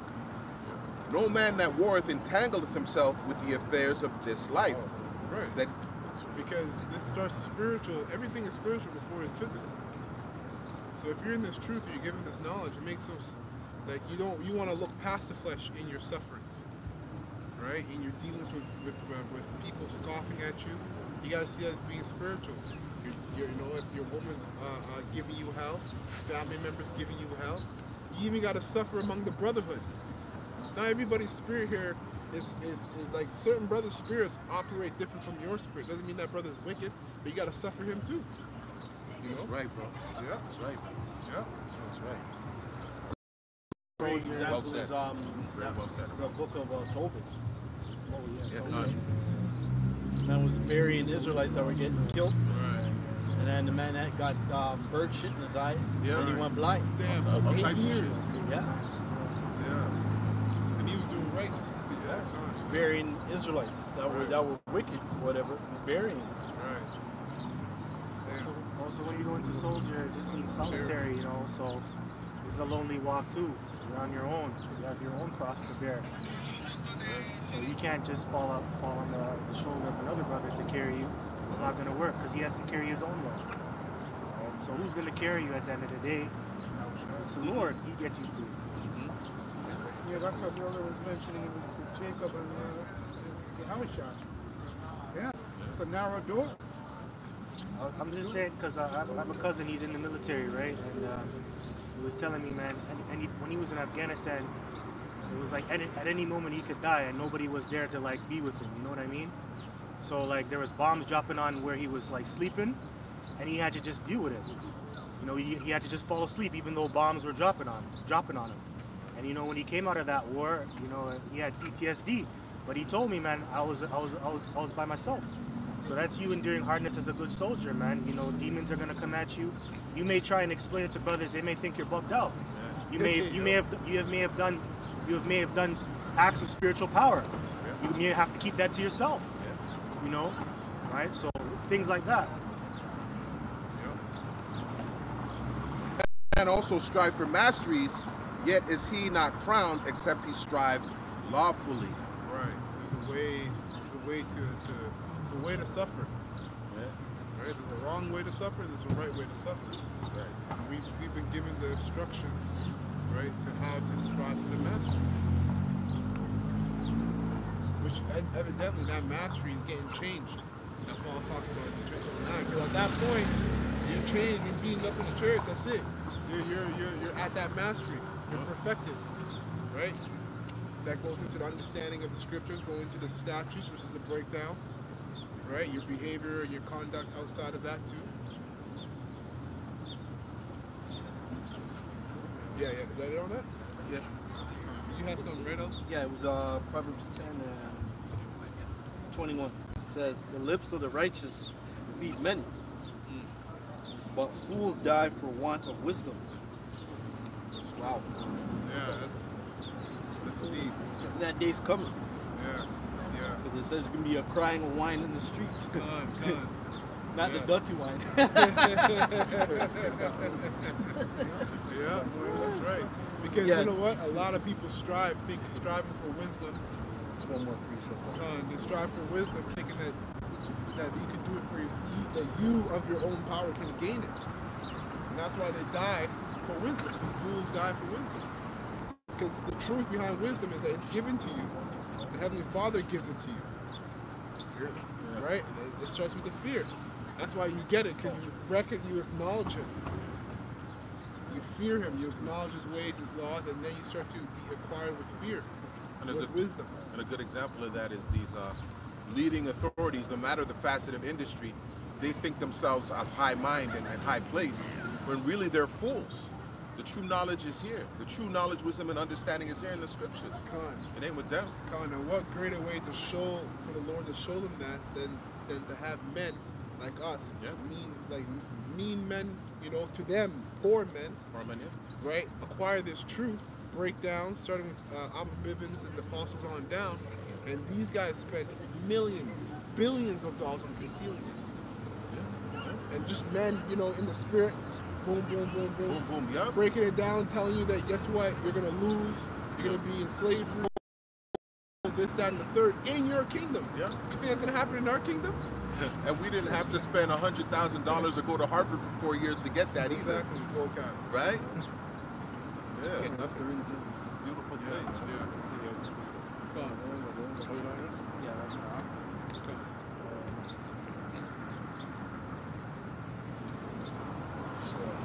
Oh, the blessing of the Lord, it maketh rich, and addeth no sorrow to it. It is as sport to a fool to do mischief, but a man of understanding hath wisdom. Yeah, man. Fear. You know that you're gonna get got, even if you're going off and you keep going off. You're like, oh, okay, it's been like a week, 2 weeks. Yo, you know that if you have fear of the Lord, you know He's gonna get you. But like the elder read the precept to a wicked man, mischief is sport. It's fun. Yeah, look at Esau. Yeah. And I think Wisdom of Solomon, the 2nd chapter, tells you that. Let's use them like as if we're in our youth. Let's go all out on these guys. They want to say that they're the sons of God, and that we're wrong, and that they're righteous, and we're wicked. Let's go all out. Let's see if the Lord is really going to help them. We've read the records. We know that, some are in the Greek Empire, the Roman Empire, we burnt some of them. We destroyed their temples. So let's see if really the Lord is going to back them up. That happened with Samson when he got caught by the Philistines at the very end. They made a sport out of him. And then the funny thing is, at the very end he called upon the name of the Lord, and then them pillars came down, and the whole facility dropped on him and all them Philistines, man. So hey. And they plucked his eyes out. Took his eyes out, man. Dressed him up, made fun of him. Shaved his head. Yeah, shaved his head. That's right. Okay, so I got precept then. This is Romans. I just have one more. All right. One more precept. The fear of the wicked, it shall come upon him, but the desire of the righteous shall be granted. That reminds me of Revelation 13 and 9 and 10, right? He that leads in captivity shall go into captivity. He that kills with the sword must be killed with the sword. So the main fear of these devils being put into slavery under us. That's their number one fear, but that's gonna fall upon them. Right? And it says what the roughly perverted, the wanton, and just. So what we want to do is we want to rule in righteousness. We want to get out of these bodies. We want to get slaves of Esau and the other nations. All those things are going to come to pass. Because this body's in prison. Yeah. Yep, it really is. This is your own cell. Yeah, your individual cell. Like changing darkness bound to flesh. Right, yeah, change the darkness bound to flesh, yeah. Esau's out here doing the chemtrails, fucking messing up with tap water and all of this shit. I'm getting at these souls. What else is in the fucking water, man? It's like micro nanoparticles and all that shit. Yeah, fetuses. You have to wake up every day to a fucking prison, man. Yeah, fetuses in the soda. Yeah. Using the kidney of fetuses in the soda. Yeah. Endless wickedness. And then there was a thing I had put in the chat about how, like, people took the jabby jab. They got the jabs, right? And then now 500% of people have HIV. Oh yeah. to go along with their stroke symptoms, go along with the numbing of the hand, and on and on and on. You can list thousands of stuff. That is. Yeah, you people really are fucked. There really is. That's going to get worse, man. Well, I wonder what's kicking Jamie Foxx in his ass. I would think he probably got that doctor jab too, and it's fucking him over now. I think somebody probably put a spell on him because I don't know if you've seen the thing that the elder had put up about how people sacrifice, like even Gad. They've been doing it with the kids and shit. There's real shit that are out there. Women do that shit. Yeah. The other part of that is women that they're love saying doing now. that type of shit. I know certain women that do that. Yeah, they're saying now that that he's no longer with us. That's what they're saying about Jamie Foxx because they actually went into the news. I don't remember which one of you brothers I'm speaking with about. They went in the news. Now, never in mainstream media do you hear them talking about a movie being shot and we're just using Jamie Foxx's stunt double now to complete the rest of the film, right? So for those who have eyes to see who's the stunt double, that means he might really be up out of here. Yeah, They right? did it to Bruce Lee's son. Yep. Oh, that's. I was just thinking that. Yeah. Yeah. All the different clones. Yeah. Oh, clones. Yeah. Oh, yeah. Yeah. Attack of the Clones. I want to address your point on wisdom because you went into it, right? You can't conjure her up. Wisdom of Solomon's go there 7, right? And Wisdom of Solomon 7, 24. Oh, okay. 7. Start at 7 and go to 12. Just to tighten up on the point because you mentioned it, right? Because it's important. That's who we're glorifying, the Lord's knowledge and wisdom and His Spirit. I got it. Right, you got it? Yeah. Wisdom of Solomon 7 and 12. And I rejoice in them all, because wisdom goeth before them, and I knew not that she was the mother of them.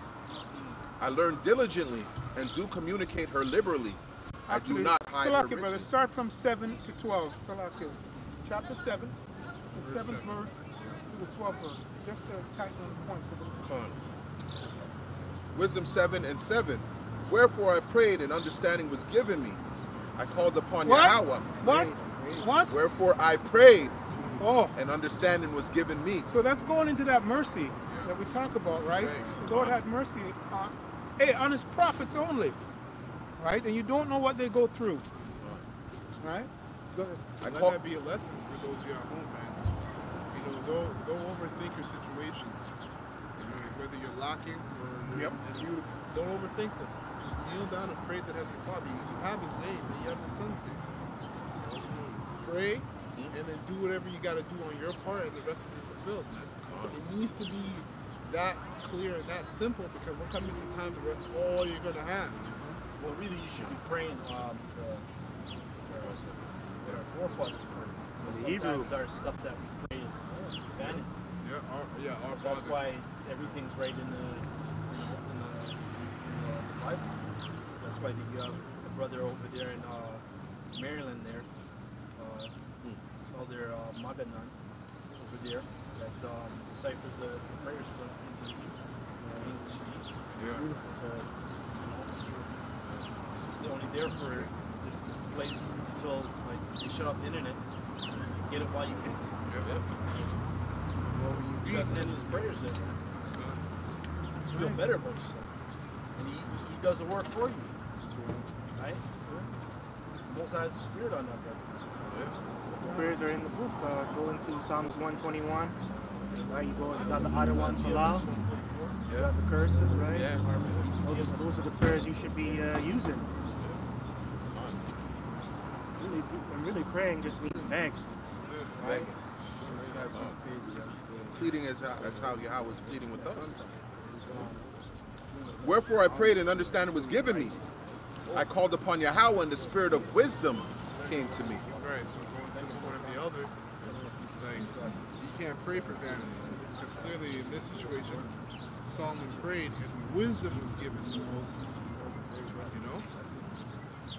You gotta decipher what vanity is and what praying for something righteous or like wisdom is. The Solomon, the Lord came to him and told him, I'll give you whatever you want. He could have asked for whatever he wanted, but he asked for wisdom. He understood what position he was in. He was in a position of what?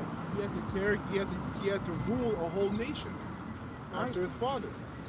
And he even said that, he's like, I need the wisdom to rule these people.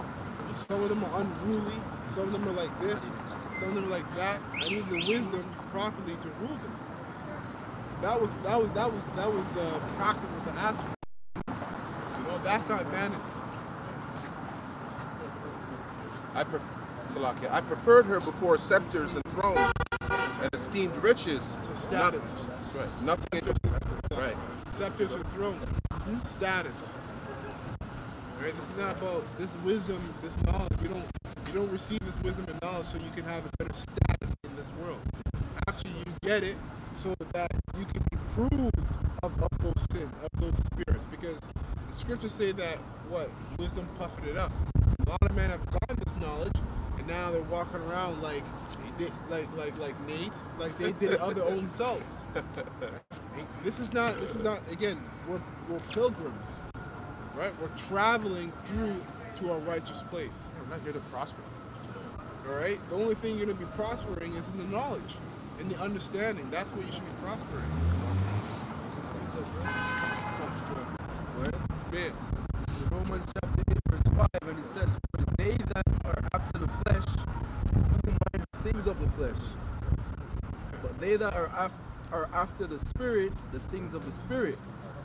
For the carnal minded is death, but the spiritually minded is life and peace, because the carnal mind is enmity against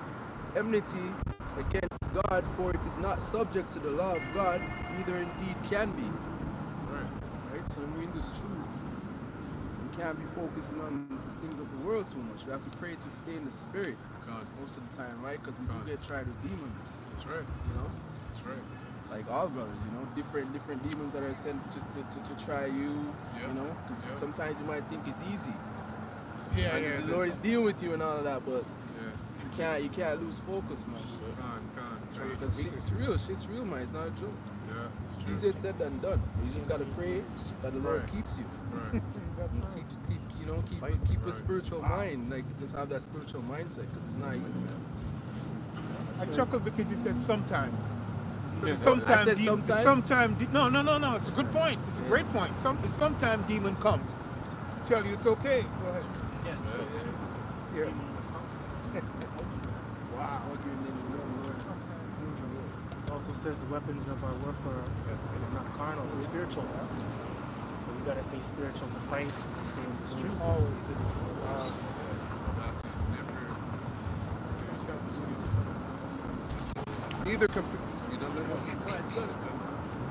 Neither compared Salakia, Wisdom 7 and 9. Neither compared I unto her any precious stone, because all gold in respect of her is as a little sand, and silver shall be counted as clay before her. I loved her above health and beauty, and chose to have her instead of light. For the light that cometh from her never goeth out. All good things together came to me with her, and innumerable riches in her hands. And I rejoiced in them all, because wisdom goeth before them, and I knew not that she was the mother of them. Simply put, man, straightforward. Right? That's our desire, is wisdom. You know? Right? But we're always gonna, she tells us somewhere else here, I believe in wisdom. It's more important that wisdom, because obviously you're an Israelite, to find out that you're not like unto the other of the nations, always wanting and all of that, right? So the scripture you had quoted there, I mean you read out through the quote, and it said silver is as clay. That's wow. That's the spirit I was just. But once you have the wisdom, you know, when we're in the next kingdom, you don't gotta go and pick up items and stuff like that. Just gonna be. You can bring it out of thin air. You got spiritual powers, man. Yeah. That's why He's gonna give us everything, man. Yeah, everything, So, Went right inside, the spirit went right inside my head, and you pulled it out, said it that way. You gotta go ask for RFN notes and all this bullshit. Wow. Right? Just come on. Yeah, I got a quick piece of. I don't know where this came from. Ecclesiasticus 19 and 20. The fear of the Lord is all wisdom, and in all wisdom is the performance of the law and the knowledge of His omnipotency. What? Did you hear that? That's beautiful. Wow. Look up omnipotency. Read that again. Read that again, brother. Look, I just turned on my phone and it was there. I didn't even look this up. This is spirit. Spirit Yeah, Ecclesiasticus 19 and 20. The fear of the Lord is all wisdom, and in all wisdom is the performance of the law. The performance. That's what's jumping out on me. Going back to what we said earlier, or ago, about faith. Right? Faith, and you mentioned another word. Right. And you made a good point, because you said when you come to this truth, you get this wisdom, you learn you're Israelites, you learn you're different from the heathens. Right? You're different from the heathens. The heathens are in a BC state of mind, and so are a lot of Israelites too. Yeah, so the heathens are in a BC state of mind, and so are a lot of Israelites too. So when you come to this, when you get this wisdom, you learn that you're different from them, because what separates you and them is instruction, the performance of the law, order. You know, and that's paramount in this society, because there's no order here. There's a lawless and rebellion. Or over IKO. That's right. The fear of the Lord is all wisdom, and in all wisdom is the performance of the law and the knowledge of his omnipotency. Right. Yeah. You got the definition? Okay, omnipotence in the etymology, unlimited divine power, almighty power, powerful, almighty. And that's why Adam was ruling over. Adam was the first king and priest of the earth. That's why he was ruling over all the other nations back then, because he had knowledge of what? Read it again. Okay, omnipotence is unlimited divine power. He had that because he had instructions that he was following. Go ahead. And we're doing the same thing on this side, so we can get that unlimited divine power. Yo, go ahead. An almighty power. Omni is all, and potent in the, I think it's the Greek, it's potentis, is powerful, potent. Let's see. This attribute. Okay, so this attribute is in the theology differentiated from the abstract idea of omnipotence, understood as the capability of doing anything, whatever, without limitation from moral consideration. That's it, man. So that's where we want to be at. That's where we started. Going back to Adam, we started. The scriptures tell you that ye are gods, but you will die like the princes of men. We started in that state. We want to come back to that state, but we're going to come back to that state even better than we started. Yeah, before, in other words, before sin and suffering was permitted. You mentioned it. Yeah. We want to go back to that state, divine state that Yahushua is in. Yeah. There's more. Verse 21, if a servant say to his master, I will not do as it pleaseth thee, though afterward he do it, he angereth him that nourished him. Right. Yeah, because you were supposed to do what the Lord told you to do. Right. The knowledge of wickedness is not wisdom, neither at any time the counsel of sinners prudence. Yeah, because they don't teach you to fear the Lord. The knowledge of wickedness does not teach you to fear the Lord. It teaches you to love yourself and to make your own decisions, no matter what your conscience tells you. Because you know what? Even if Israel doesn't have this understanding, the majority of them doesn't have this understanding, they still have a conscience that's in their head telling them you shouldn't be doing this. But, right, which is Israel. Yeah, exactly. It's not common. Right. But because they don't have, the faith, they don't believe in Yahweh Shai, they don't adhere to that voice telling them, yo, you shouldn't be sleeping with another man's woman. You know that's off. Every Israelite that does that knows that's off. Yeah. You don't need no breakdown in the scriptures. But because you don't have faith in Heavenly Father, which makes you lack fear, you go ahead and do it anyways when you know you're off. My mind just quickly directed back to the Chicago thing with Jake there. But yeah. Because you mentioned the word self, right? Yeah. Yeah. You're left to self, which is destruction. Willful child. The song says you're heading for self-destruction. If you know anything about Miami Vice, that was one of the theme songs. And anyway, go ahead, brother. Okay, so this is two more. There is a wickedness and the same an abomination, and there is a fool wanting in wisdom. He that has small understanding and feareth Yahweh is better than one that has much wisdom and transgresseth the law of the Most High. No, a whole bunch of understanding. Is that what it said, brother? No, like everything, what's that? The trees falling? It says, he that has small understanding. He that has small understanding. He that has small understanding and feareth Yahweh is better than one that hath much wisdom and transgresseth the law of the Most High. Now, the reason why I'm harping on that is because the apostles always tell us, right? Hey, 100% of the truth is 1%.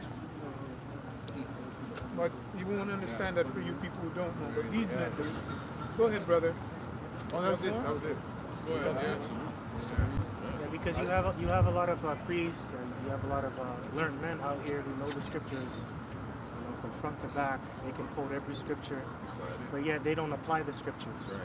So a guy that doesn't know much, he'll apply what he knows to the best of his ability, and he'll get far greater results than the guy that knows everything. The Lord is dealing with that guy. Right, and Bruce Lee said a quote, I don't fear fear a man that practices one kick 1,000 times, not 1,000 kicks at one time. Right? Like going to that man that only has a little knowledge. Exactly. He only has a little knowledge, or he's given what he's given, but he over and over again he's mastering that one thing. You know? Well, you brought it out earlier. You said knowledge puffeth up. Yeah. So that speaks that starting or eventually that spirit of pride in yourself falls on you. Because the Lord gave it to you. Yeah. The most important part is going into that omnipotency is that you don't consider that the Lord is everywhere. He's everywhere. Yeah. He's in power in all things. Yeah. That's why some of the disciples, they left the Commonwealth of Israel back in the day, because the Commonwealth, they knew who they were in the spirit. So you know what? They didn't want to listen to him because they thought they had everything. Yeah. So that's why it says, I thought to provoke emulation with them, which is jealousy by going on to the Israelite foreigners. That's right. Because the Israelite foreigners, they were more humble. Yeah. And they were actually trying to learn. Yeah. Right? They only knew what they knew. So this is Jeremiah chapter 2, verse 19. This is going to judgment. It says, thine own wickedness shall correct thee, and thy backsliding shall reprove thee. Know therefore and see that it is an evil thing and bitter, that thou hast forsaken Yahweh thy power, and that my fear is not in thee. Right. Say Yahweh power. Read that again. That one's heavy. Jeremiah chapter 2, verse 19 says, thine own wickedness shall correct thee. Right, and you guys have any ideas as to why that is? And thy own wickedness will correct you. Well, the laws, it's because we know the laws. Because we know the laws, when we go off, we get convicted right away, or we just get convicted. Right. We know it's wrong. Yeah, so the elect, and then what about 2/3? And what about Esau? Yep. How is their wickedness going to correct them? Because of judgment. It's just because of judgment. There's always judgment. That's why the scripture in Ecclesiastes says, Most High required that has passed. Right. That precept came out, yeah. Right? There's judgment. So Esau, when you go into correction of his mind, the scriptures tell you his inward thought is that his house shall last forever. So he thinks the New World Order, that he's going to establish it, and it's going to run forever. But the correction is the judgment that the Heavenly Father is bringing. He's going to come to find that, yo, that was wrong. You know? Because even though that you're born this time, you don't know what you did back then, and the Most High is judging you now off of what you did on your last trip. Right. Yeah. Or your last estate. Yeah, last estate. Whatever you want to apply to. Yeah. So the Most High requires. That's why when Yahushua came, as Yahushua, he was being judged off of what he did as Solomon. Right. And Adam. And on that line. Yeah. And it's being corrected, as it says in the scripture, because there's no fear. They don't have the fear of the Lord in them. Right? So, and the rest of it says, no, but remember, it's judgment. Sorry. You said Yahushua got punished for what he did at Solomon. Yeah. His purpose was... And Adam. Isaac. No, Isaac. Well, anyhow. But yeah, go ahead. What he did on the cross, the punishment that he endured while he was on the cross, that was for what he did at Solomon and Adam, not to redeem his people. On top of to redeem his people. Where is that? Where that? That he's getting punished for what he did at Solomon and Adam. Well, you get that understanding. You get that understanding. Well, actually, it's in 2 Kings. Yeah. It's First Kings. It's First Kings. Yeah, bring it out. Okay, this is 7. Okay, this is 1 Kings chapter 11. Right. I'll start at verse 8. I'll start verse 7. Sorry, it's not here. And then did Solomon build a high place in Chemosh, an abomination of Moab in the hill that is before Jerusalem, and for Molech, the abomination of the children of Ammon. Right. Verse 8, and likewise did he for all his strange wives, which burnt incense and sacrificed unto their gods. And the Lord Yahweh was angry with Solomon, because his heart, or his mind, was turned away from the Lord thy power of Israel, which had appeared to him twice, and which commanded him concerning this thing, that he should not go after other gods, but he kept not which the Lord commanded. Right. Now, that's good. Now, read the one in, that's actually in the spirit. You set that up nicely. It's, hold on. No, I was beating with the stripes of men. Yeah, 2 Kings. 2 Kings 14, 7 and 14. Is that second? Samuel, 2 Samuel. Hold on. 2 Samuel 7. Come on, get it. Second Kings the first time. Right, And me too, I said it too. Yeah. Right, 2 Samuel. Okay, 2 Samuel chapter 7, verse 14. So that was in spirit. You already read what he did to go off. That's Solomon. Set him Right? up. Set him up. Yeah. Okay, 2 Samuel chapter 7, verse 14. I will be his father. And Start at 10. Start at 10? Okay. Just 2 to get Samuel. the context, the Lord, Nathan the prophet is telling David that you're not going to build a temple. Your son Solomon is going to build a temple for him. David wanted to build a temple, so he had the blueprints. So that's the context. Go ahead. Okay, 2 Samuel chapter 7, verse 10. Moreover, I will appoint a place for my people Israel, and I will plant them, that they may dwell in the place of their own, and move no more, neither their children of wickedness shall afflict them any more as before time. All right. As Speed up.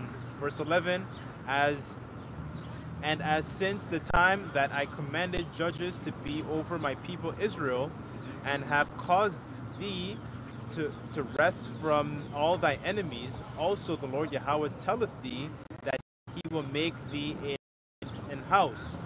And when thy days be fulfilled, that thou shalt sleep with thy fathers. I will set up thy seed after thee, which shall proceed out of thy bowels, and I will establish his kingdom. Right. Verse 13, he shall build an house for my name, and I will establish the throne of his kingdom forever. Right. I will be his father, and he shall be my son. If he commit iniquity, I will chasten him God of men, and with the stripes of the children of men. Right. Did that happen to Solomon? No. So then, spiritual, what's the Apostle Paul says? Extrapolation, where you connect precepts, that happened to Yahweh Shai. And Yahweh Shai's kingdom was told to us that would last forever. And he says, I will be his father. So you know that's Yahweh speaking of Yahweh Shai. I will be his father. Right. Because the spirit that was in the vessel of Solomon was Yahweh Shai. I got a precept. Was there more than that? That was it, eh? That was straight? That was it? That was it, yeah. Okay, so you got one? Yeah, I got one. Go ahead, brother. Hold it first. Hebrews 7, verse 27. I'll start at 25. Wherefore he is able also to save them to the uttermost that come unto the Most High by him, seeing he ever liveth to make intercession for them. For such a high priest became us, who is holy, harmless, undefiled, separate from sinners, and made higher than the heavens, who needeth not daily, as those high priests, to offer up sacrifice, first for his own sins, and then for the people's. Oh, shit. For this he did once, when he offered up himself. Bro, we didn't even need anything else but that. Read that one more time. Read that point. Read that point. It's in 27. Read it one more time. Hebrews 7, verse 27. Who needeth not daily, as those high priests, to offer up sacrifice, first for his own sins, and then for the people's. For this he did once, when he offered up himself. That's it, man. Woo, beautiful precept. Knockout punch. Yeah, straight. I got one. Last one. Acts 2 and 29. Men and brethren, let me freely speak unto you of the patriarch David, that he is both dead and buried, and his sepulchre is with us unto this day. Therefore, being a prophet, and knowing that Yahweh had sworn with an oath to him, going back to 2 Samuel, that of the fruit of his loins, according to his flesh, he would raise Yahweh Shai to sit on his throne. Oh, so they knew. When they went back in the scrolls, they read second They put two and two together. They're And like, this is Yahweh Shai. So that's the spirit. That's beautiful. Come on. So we're going to close out this ministry. All right. Lord, we're going to edify the whole full elect. We're going to give all praises and honor and glory to Yahweh, Hashem, Yahweh Shai, Hashem, Rakakadash. And double honors to the apostles and the elders of Great Millstone who rule well. And as times his word in truth and sincerity. And peace and mercy to the whole full elect that also pushes his word across the four corners of the earth in truth and sincerity. As well as you little man sisters that believe, peace and mercy to you. All right, we're going to say a ball. And Lord willing to next week, say shalom to the whole full elect. Shalom.